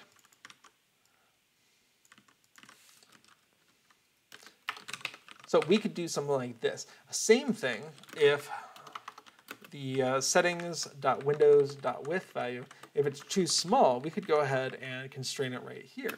So if that times display width is less than 16, and again, these magic numbers, we really need to extract those out somewhere. Third says just make a wrapper for scroll bar set value that enforces limits. Yeah, that's entirely possible. I'm doing it here because I'm lazy and I don't want to find all the places where this could be impacting things, because the size of the image, it doesn't actually look at the scroll bar, it looks at this value, right? And so, yes, I do want the visual of this image to be capped, but I also don't want the window to be capable of doing this. And so my theory is that if I cap it here, it just we won't be able to get into that situation. Let's find out. And then settings width equals 16 times, oops, sorry, display width. So we're scaling up the minimum and maximum to be a percentage of the width. Awesome. So we'll do something about these magic numbers in a bit, but first, let's take a look. Neat. Okay, so we can see we loaded that in, but let's go ahead and reproduce what happened before. So we went ahead and made something that was 10 times. We unloaded it. We made the window much bigger. That's why it was going to be 20 times. But let's go ahead and load that in and take a look. Awesome. So we've constrained that at the point that we loaded the setting in from the file, and we said, are you just impossible with the configuration as it is right now? Now, the one thing that we don't have is a good handling of this number right here. I would very much like that to look better. When we come in to the draw options control, we can take a look at the label here, and we can see that the text is just using divide the value by 10. We're not doing any sort of actual formatting, and we should be doing formatting. Now, if we forget how to do that, we can come into string.format, the call that we're calling inside the update function, because this update function is doing decimal values. And we can see, okay, string.format %.number. Neat. Okay, we can just go ahead and lift that right into our function here. Okay, so where are we? We're right here. So this is scaling scroll bar text equals string.format. We're doing a precision of 1. And we're passing in that value. And that's going to give us a string with a single decimal precision. Well, can't do it in there. Instead of just getting a number divided by 10 and getting arbitrary amounts of precision, that just is not going to look very nice. Okay, so did it work? No, look at that. I still need to divide that value by 10. Excellent. Okay, there we go. We have 7.1. If we come in here, 6.9, unload, reload, I'm sorry, 5.9, and it's still 5.9. So we can come in, we can resize, we can unload, we can reload, 4.8, awesome. Under the covers, it's probably slightly bigger or smaller, and that's okay. This is not a super precise system. If you need your plugin to be exactly 422 pixels wide, this is just not going to do that, and that's okay. All right, let's take a look. What changes did we actually make there? Well, we did a hard cap at the point of loading in the setting to make sure it was never less than or greater than what we wanted it to be. But I really don't like those magic numbers in there. So before we commit stuff, oh, but we can commit this because this was just a precision display fix. So fixed scroll bar label to not show too many digits of precision. Great. Nice little bug fix there. So what's going on with these numbers and where can I put them that is better? Well, we should have somewhere the size of things. And if we don't, we really need it. So let's see, where does the number 32 exist? Well, it exists in the redraw function, That's a very specific place. Anywhere else? Oh, I still don't know what that 10 and 32 is. We'll get back to that. Okay, yeah, the scaling factor, yeah. 32 times scaled value. Oh my goodness. I need to stop writing magic numbers. That's what I need. But for now, let's take, and when I say magic numbers, those are just numbers that you find in the code like this, but without a name attached to them. Here we can see it's meant to be the width of the image. Lovely. Let's go ahead and hoist those out into our globals file. And we're going to go ahead and put them somewhere. Let's put them here. And we need to get rid of the local because local variables to a file do not behave nicely anymore. And so it's named the same thing, so that shouldn't break anything. But we can say minimum image width equals 16 and maximum image width equals, but we don't even have to do that. We could say 32 divided by 2 and 32 times 10, just to give us that connection between the starting number and how we're treating that with the scaling factor. So we can even say min, what did I call it? My goodness.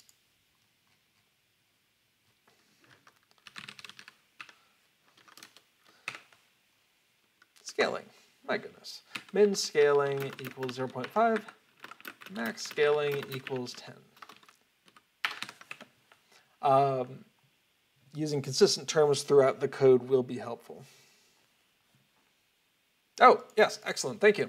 Thriller points out one more place where we can get rid of that 32.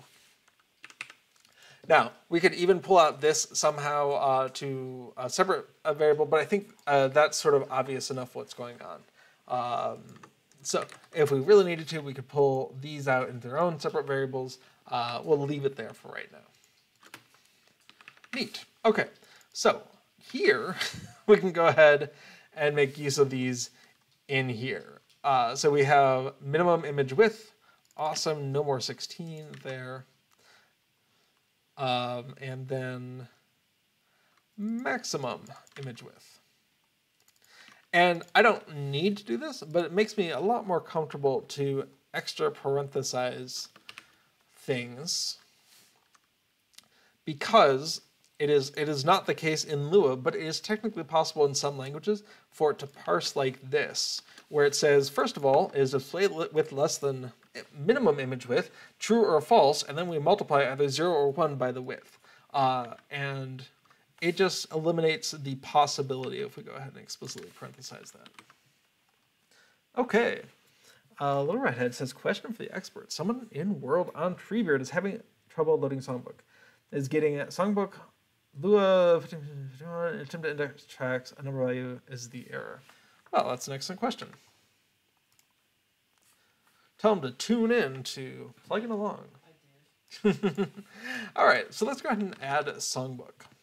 Now, one of the really neat things about LOTRO plugins is that all of the source is right there on your computer, and you can look at it. So we can come in, Songbook is by Chiron. Thank you very much for an excellent plugin. And we can come in and let's see, that was Songbook window.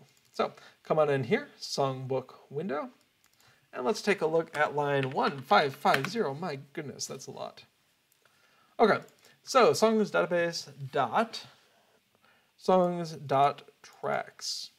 Okay, what I would recommend is if they have not used the hypertext application recently, they should probably just regenerate that. So what that means is in Chiron, and this is good advice in general, for Songbook, Songbook uses an external application, a hypertext application, and it looks in your Lord of the Rings Online music folder, which plugins don't normally have access to, and it takes all of this information in here and puts it together into a plugin data file, which your plugin does have access to.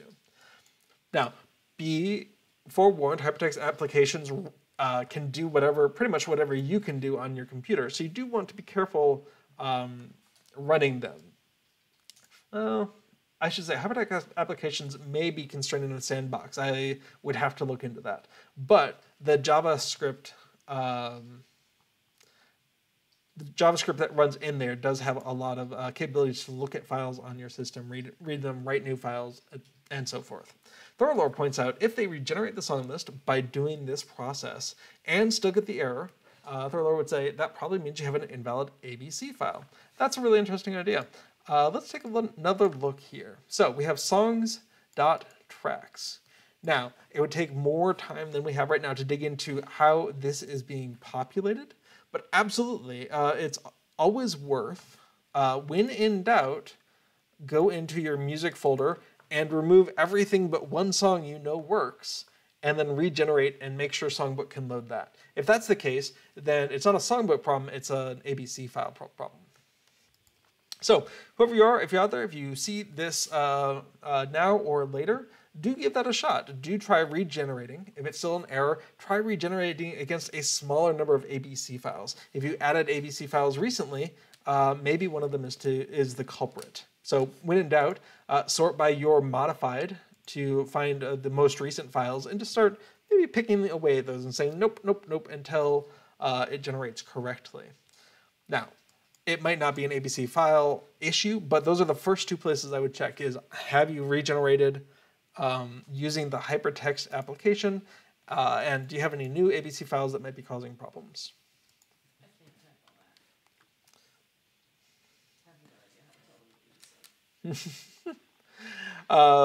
I'm hearing that I was talking fast. Okay. Oh, that's the wrong window. Let's see. Apparently, someone in world on this server. Let's see.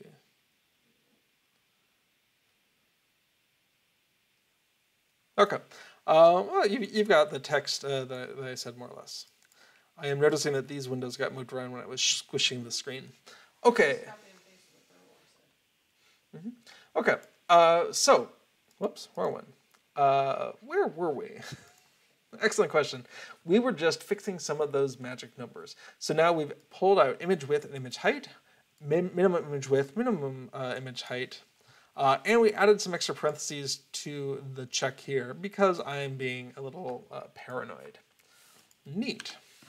And then we moved these out of there. Also neat. What we didn't do was actually test to make sure we didn't break anything. Let's go ahead and do that now.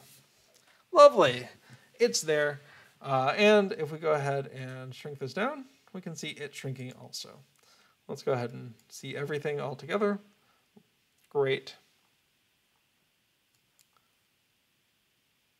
Okay. Everything seems to be working like we're expecting. So we can go ahead and commit that. Fixed magic number issue. Okay, so I think have made really good progress, but we are kind of running out of time here. So let's skip down to the localization. All right, I didn't add it to the to-do file, so localize. We want to go through and make sure all of the text is localized so that it can be translated to French, German, Russian, whatever, should someone want to do that. No one's reached out to me so far, but give it time. So what we want to do is come in and basically find any use of quotes and check them out. Okay. Time left, that's just numbers, we're okay with that. Okay, nothing in the head Hunter Deadly Decoy. But we can be a little bit more vigorous and say, okay, let's see.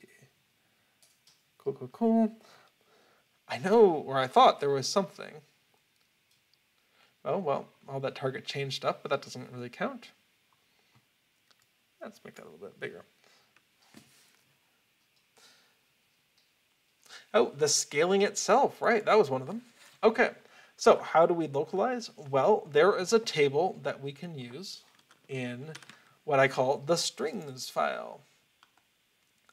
And if we put a string in here with any possible translations that we have, then this is a centralized place that someone can come in and translate. All right, so we have options. We already have the lock window. So let's go ahead and add scaling. So we already know what the English translation is. So we're going to hoist that on out.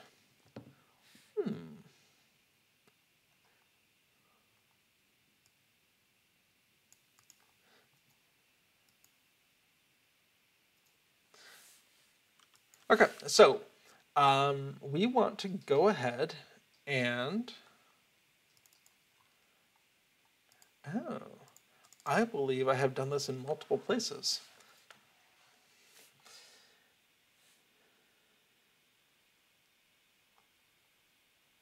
Just double checking thing here. Okay, so the change that I made earlier to fix the decimal point thing is actually, we want to go ahead and combine that with the localization.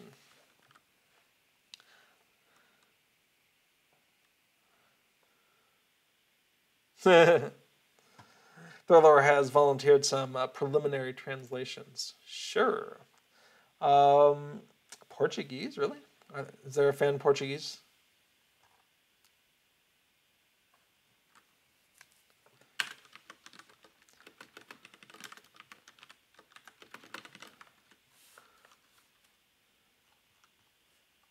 Sure.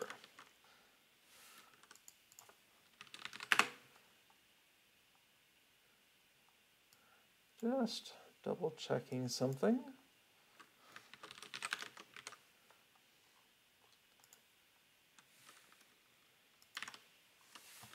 Okay, so, well, it won't be quite in there yet, but we can go ahead and start with that.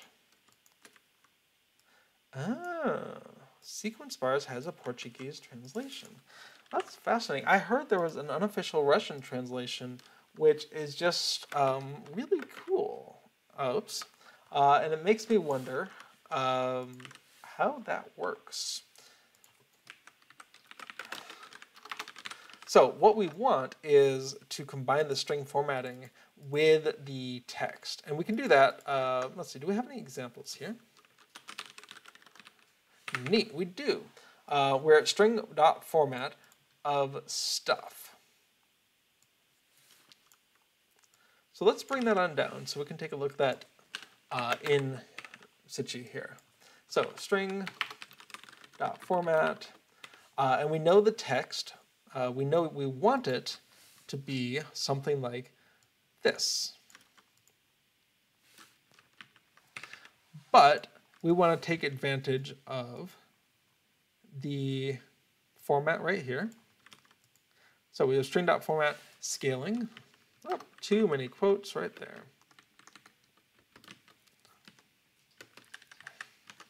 And we pass parameters in after the string itself. So scaling that, let's see. I wonder if we could put the X right here. Is that going to confuse it? Let's find out.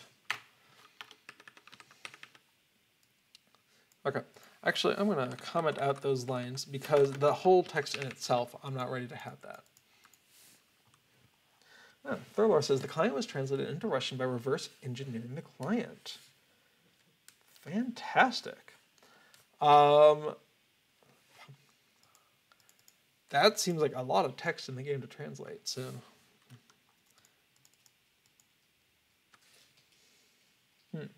Okay, so does this work? Let's find out. So how do we use it? Well, we've already seen it in some other places. So what we want to do is lang.options. What do we call it? Scaling.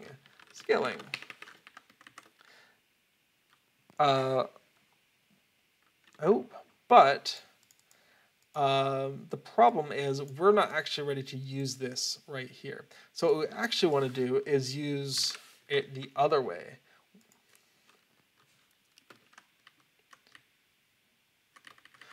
Where we use this in a call to string.format.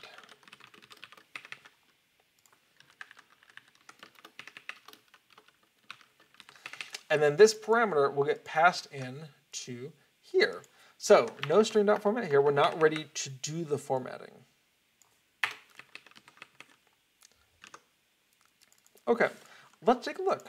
Any chance that works? No! Bad argument number 1 to format. Let's do it. 134. Let's see. String expected got table. Well, that's delightful. Let's try instead the number value that is unformatted. Really? String dot format.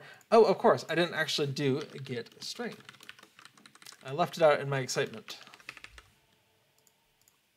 Okay, so we can come back in, we can see scaling. We didn't actually divide this thing by 10 the way we were doing before. Okay, so we have a scaling 5.5. Dan says, good night, have a great rest of the stream. Well, good night to you. I feel like we're getting close to the end here, but I know sometimes we have a hard stop.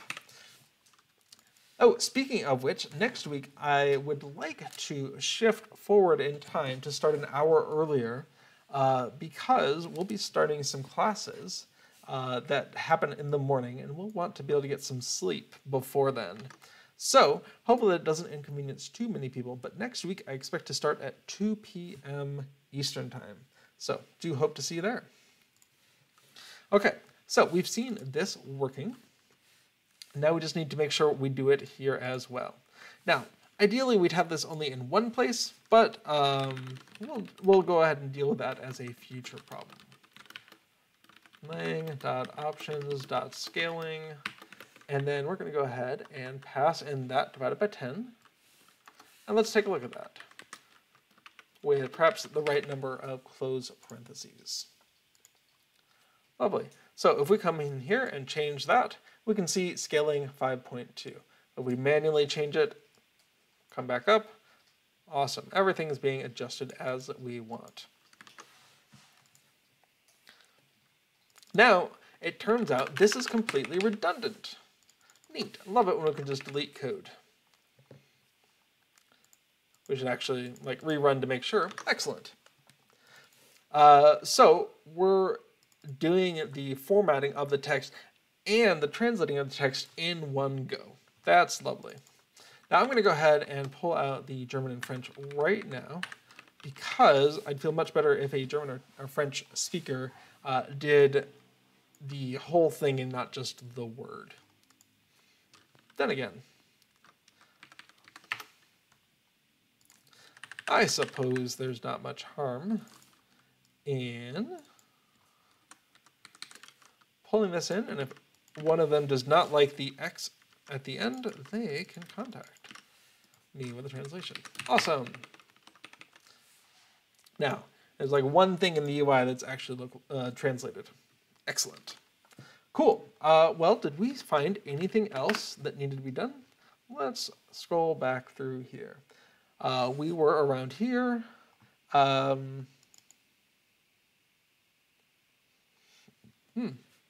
Same thing here. So we want to go ahead and update that with scaled value. Neat. Anything else? Deploy dummy decoy. Oh, that's all debug stuff. We don't need to worry about that. And resize. Oh, we definitely want to stop with that. Are we even still doing that? Yes, we are. Okay, so that was a good catch. We did not mean to commit that. All right. Lovely. And then here's all the lang stuff. And here's some other stuff we don't need to worry about. Cool. Okay. Well then, that was the last thing I wanted to do before we ship this out, just in case someone wanted to come in and make a French or German version of those strings. We're ready to go for all of them. Neat. So, let's see. I don't really feel like it makes sense to include localization nodes in version nodes. It just, it's one of those things where it should be one of the just always there, right? It should be assumed that it could be translated. But we could add a note localization is still supported, but I'm not even going to bother to put it in there. All right, so we're going to go ahead and add those strings. and use it here, and use it here, and use it here, and we'll come back to that debug. All right, localized missing strings. Now, because we did the correct thing, it actually ended up simplifying the code where we didn't have that one specialized place where we were formatting things, and that is nice to see. All right. Removed debug output. Fun. Okay. Well, first I'm going to push this out, and then we're going to release this real fast before I go and fall asleep. Exo says the kerneling war has been won. Excellent. Excellent. So are you generating images from a font, and then some of them were just slightly offset pixel-wise from the edge, or was it something more complicated than that?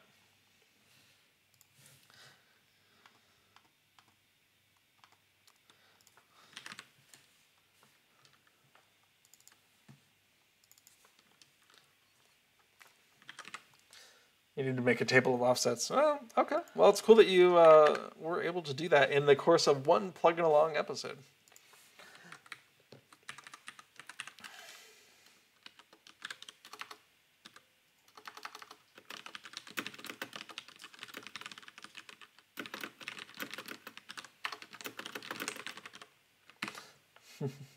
All right, so this is the text that's going to go on LOTRO interface when we release.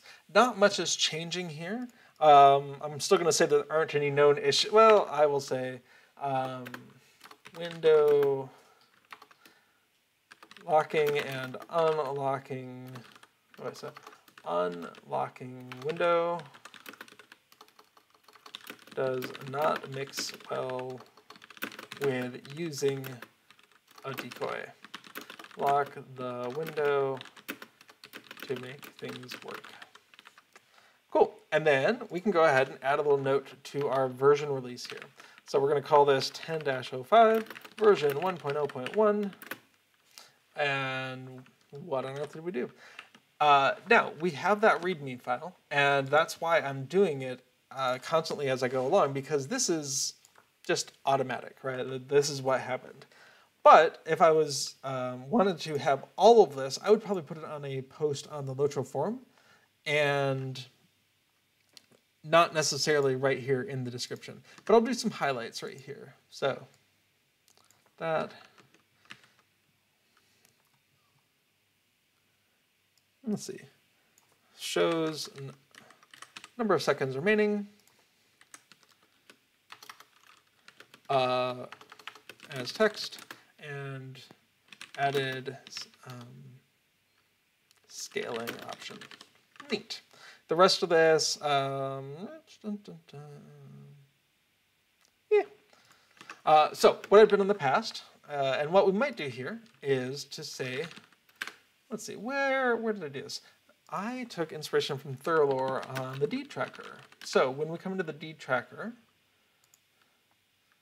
we can see revision history with a quick little summary, and then release notes are here with a link over to the LOTRO forums for that kind of thing. So I would do that. I might come back and do that later.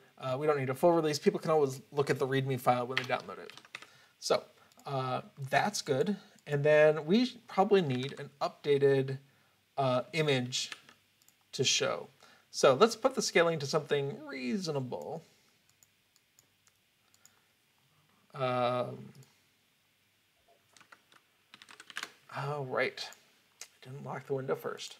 And I'm just setting up the snipping tool over here. All right. Exo says, might need a bit of fine tuning, but it's not egregious anymore. Excellent. Thorlor says, what font are you using? Exo says, Gotham Ultra Bold. You know, I'm not sure if I know what that one is. Oh, we're going to go ahead and do this and do a new little snip here. Save that off to MS Paint, and then come back in, undo a new snip here. Lovely. So we have kind of a starting and a later on. And we can save these. in Documents.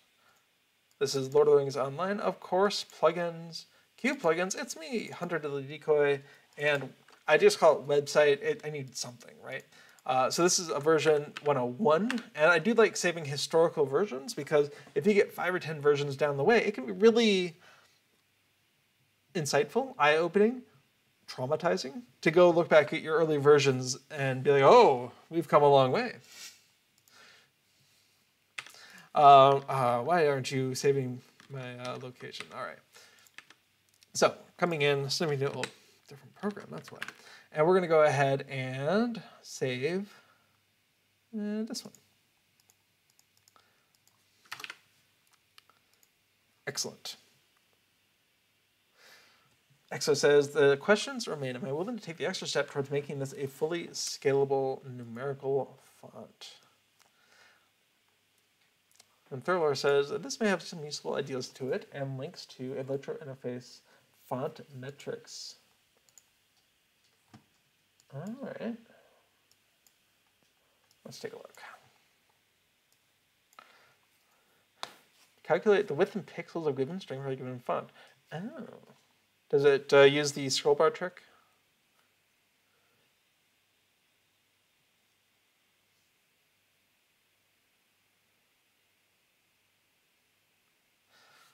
Neat. Okay. That is not a right now thing, but thank you for sharing that, Thriller. Okay. Neat. Okay. Where are we? We have a couple of updated screenshots, and all we need now is a release. Use a database of character widths. Oh, nice. Okay. Did someone go through and manually measure pixels for each of the supported characters? That is dedication if they did. Okay. We have plugin long releases. And you know what? We should probably have the source folder. So, Lord of the Rings, plugins, Cube plugins, it's me. And here we go. So, we had Hunter Deadly Decoy version 1. We're going to go ahead and start with that as a base release folder. And this is just a little bit extra checking that I do. You don't have to do it this way. And in fact, if you're using the SVN source control on LOTRO interface, I hear there's an automatic release function. But, oh goodness, I did that wrong. Okay, but this is just a process that works for my head. So really the important thing is, can you ship it? And if you can, great. All right, let's come on in. We can see that we fixed the path of the image and we updated the version. Sweet, that is good. And in Hunter Deadly Decoy, we can see I don't want to ship the to-do file or the decoy health by levels spreadsheet. It does not belong there. But the rest of this, that seems great. We have lots of cool stuff. We did that today. Hunter Deadly Decoy window. Oh my goodness, so much stuff. The main file, we can see some of the things we did today. The one thing we don't want is that show debug options. That's just inconvenient, especially because we didn't fix that chat spam from the target switching. All right.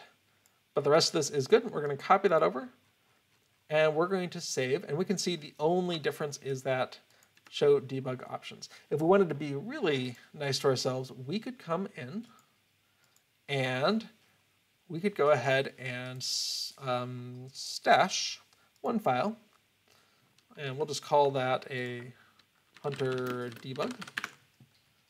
Awesome.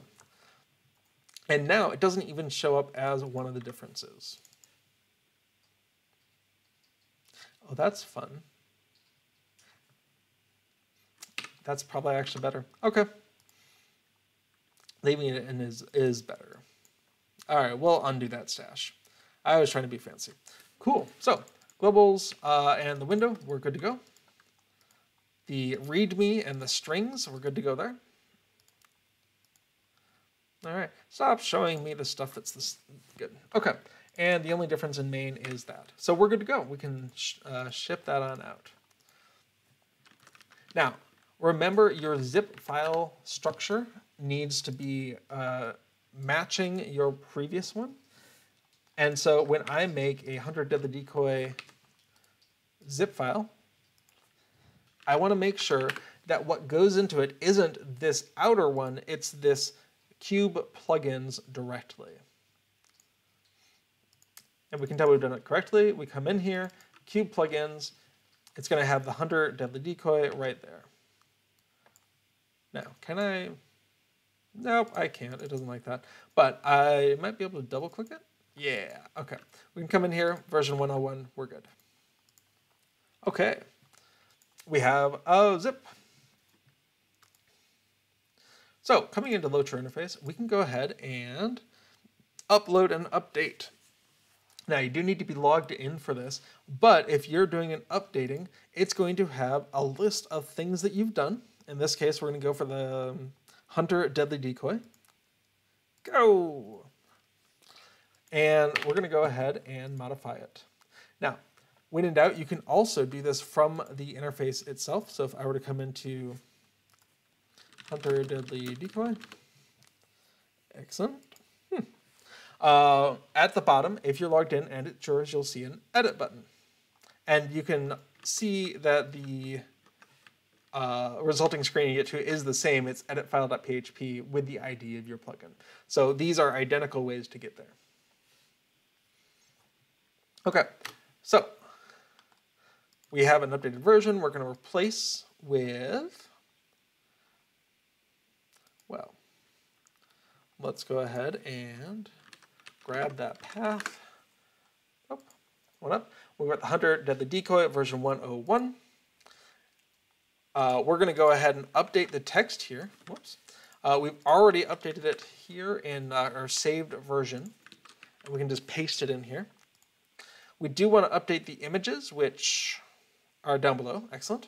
So we can manage those images.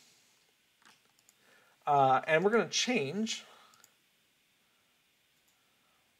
And for that one, we're going to be back in our plugins directory. So let's go Cube plugins. It's me, Hunter, and website.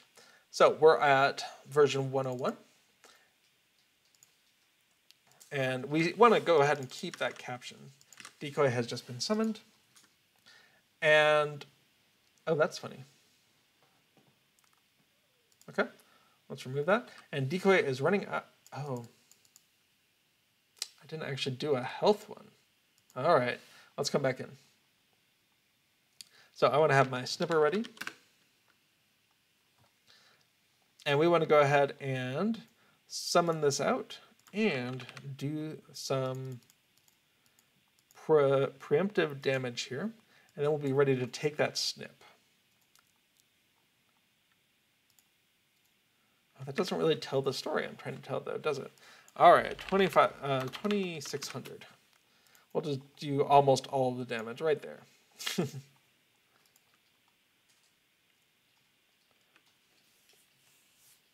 That's too much damage, isn't it?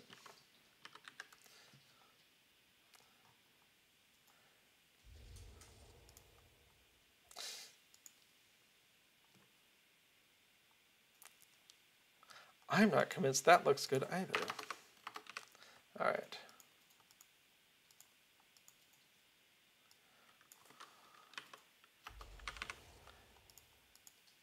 Okay, that'll be a good amount.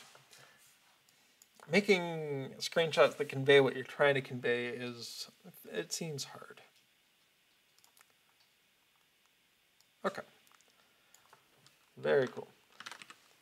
Now, due to the way the snipper works, I don't think you actually get to see that happening, but that's okay. Okay, so we can come back in and there we go, manage the images. Too many windows open. We can go ahead and copy that, but remove it. And then we'll go ahead and choose. We're going to go ahead and pick that one and come back in. Upload. Okay, so close the window. I like to come back in just to double check. Lovely. And then do we allow updates? Of course. I love the community helping each other. Okay, let's go ahead and hit update. So we get redirected to this screen. It warns us that this could take a while. Often it goes fast, especially if you are in the system already. Let's go ahead and go on back to Hunter Deadly Decoy.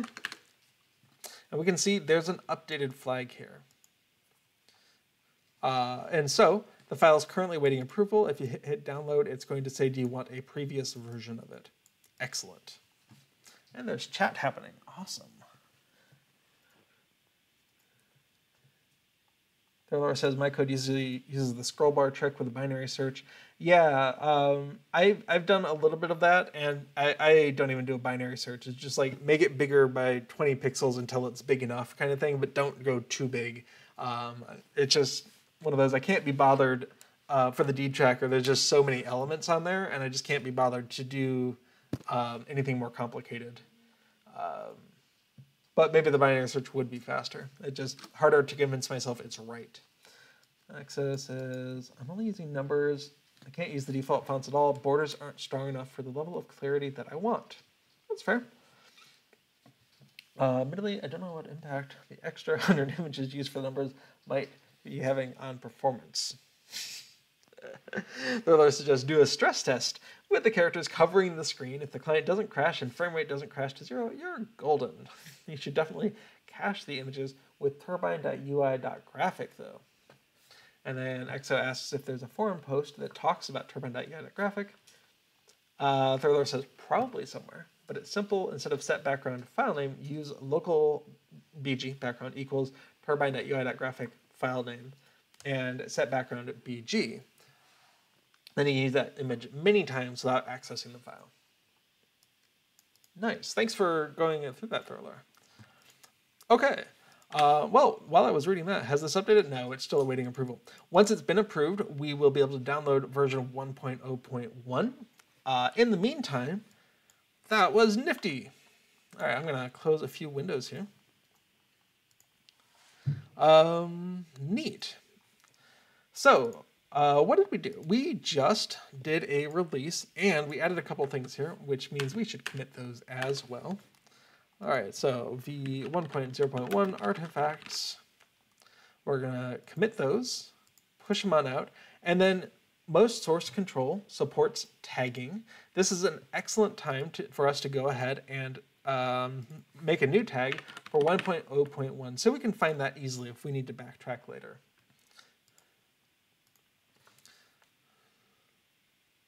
All right, Thurlor says, what are you going to do next time? That's a really excellent question, actually. We've had a grand old time making this Hunter plugin, but I feel like there's kind of an endless well of little bits and pieces we could do, but it's really serving its function, right? You can tell when the thing's going to explode and how much health it has left. And beyond that, I think it really needs to get some use by at least my in-house hunter, if not other people in the community, and then get some feedback. Because I can think of all sorts of cool things, maybe, but I want to see an actual hunter tell me what's good for them. So I think it's time to move on to something else. And if nothing else, there's some outstanding Titan bar issues with currencies I was interested in going to. Oh, opacity slider, that's an interesting idea. So if we wanted to continue developing here, we could have an opacity slider. So this whole thing, like the opaque quest tracker, we could control, and in fact we have a way to do that, like this. So we could control if it's see-through or not. That's an interesting idea. I think I'll throw it onto the pile. Let's see. So to do. All right, later. Add an opacity slider. Doom-style health bar. Image of the dummy gets more beat up at lower health thresholds. Change the image to reflect health status.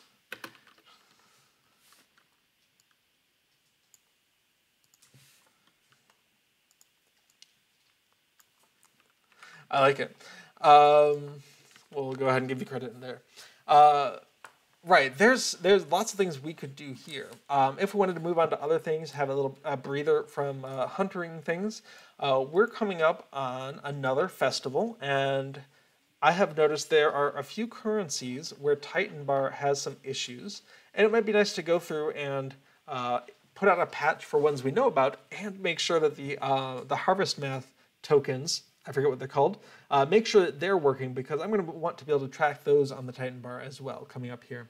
And I hear that happens like in a couple weeks. It's pretty soon. There's like scalable good. No, events. Yeah, let's take a look at that.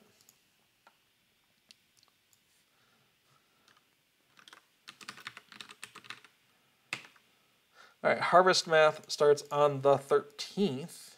Okay, so the day after. So yes, I think taking a look and making sure, I'll check ahead of time and make sure harvest math doesn't need anything more than just a tweak, if anything. Titan bar probably has been updated since the last time I looked, so it may already have those taken into account. Exo says Brawler coming up around next week, perhaps something with that. I haven't looked at the Brawler at all. Maybe a plugin that just at the top says, "You're a Brawler!" Yarr! But, oh, Thirlord says, "Is Bull Roar up now?" You know, I don't know. If I try to launch it, it's probably going to try to patch. Oh, Exo says yes. Awesome. Oh, and Taliran says it is as well. Hello, welcome to chat. You may have been lurking. Okay, neat. So, as a reminder, next week I'm going to start an hour earlier. I'm going to shift back, so I'll be starting 2 p.m. Eastern time. I hope that doesn't inconvenience too many of you, but we do want to be getting to bed before midnight when classes start in a few weeks. Let's see. Aura's plugin has Brawler stuff. Totally check it out. Yeah, I may actually pull that up. Let me make a note to myself. Where did I put it? Aha.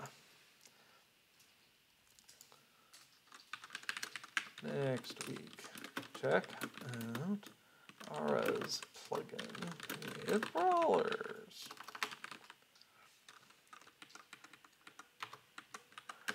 Look at Titan bar currencies. Excellent. I'll have some notes for next time. Okay, Eldoleth has useful information. Thank you for the link. Awesome. And thank you, Little Redhead, for getting Moobot to share information. Okay, well, I think we've just had a really good time here. We've gone ahead and made some good changes to the 100 Deadly Decoy plugin. Thank you all for your feedback and bug notices as I was typing them. And then we released it to the world. So if you know any hunters or if you play any hunters, do give it a try and see if you like it. Although you'll have to be playing Yellow Line in the first place, and I know that's not everyone's favorite. But if you are a trapper of foes, give it a try. See if it helps you be a little bit more precise with your decoys. Yeah, Little Redhead likes that. She's Yellow Line. Okay. Well, in that case, unless there's any last minute questions in chat, I think we are rapidly coming to the end of this stream.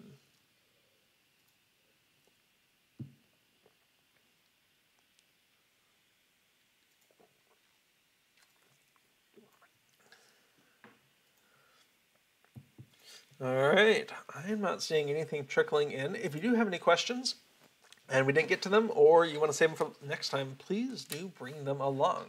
I often try to do a general a plan for what we're going to do, but I don't mind getting derailed at all. All right, well, that being said, I think that's all we're going to go and cover today. Thank you for joining me on this exploration of LOTRO plugins. I do hope to see you all next week, and until then, keep plugging along. Bye-bye now.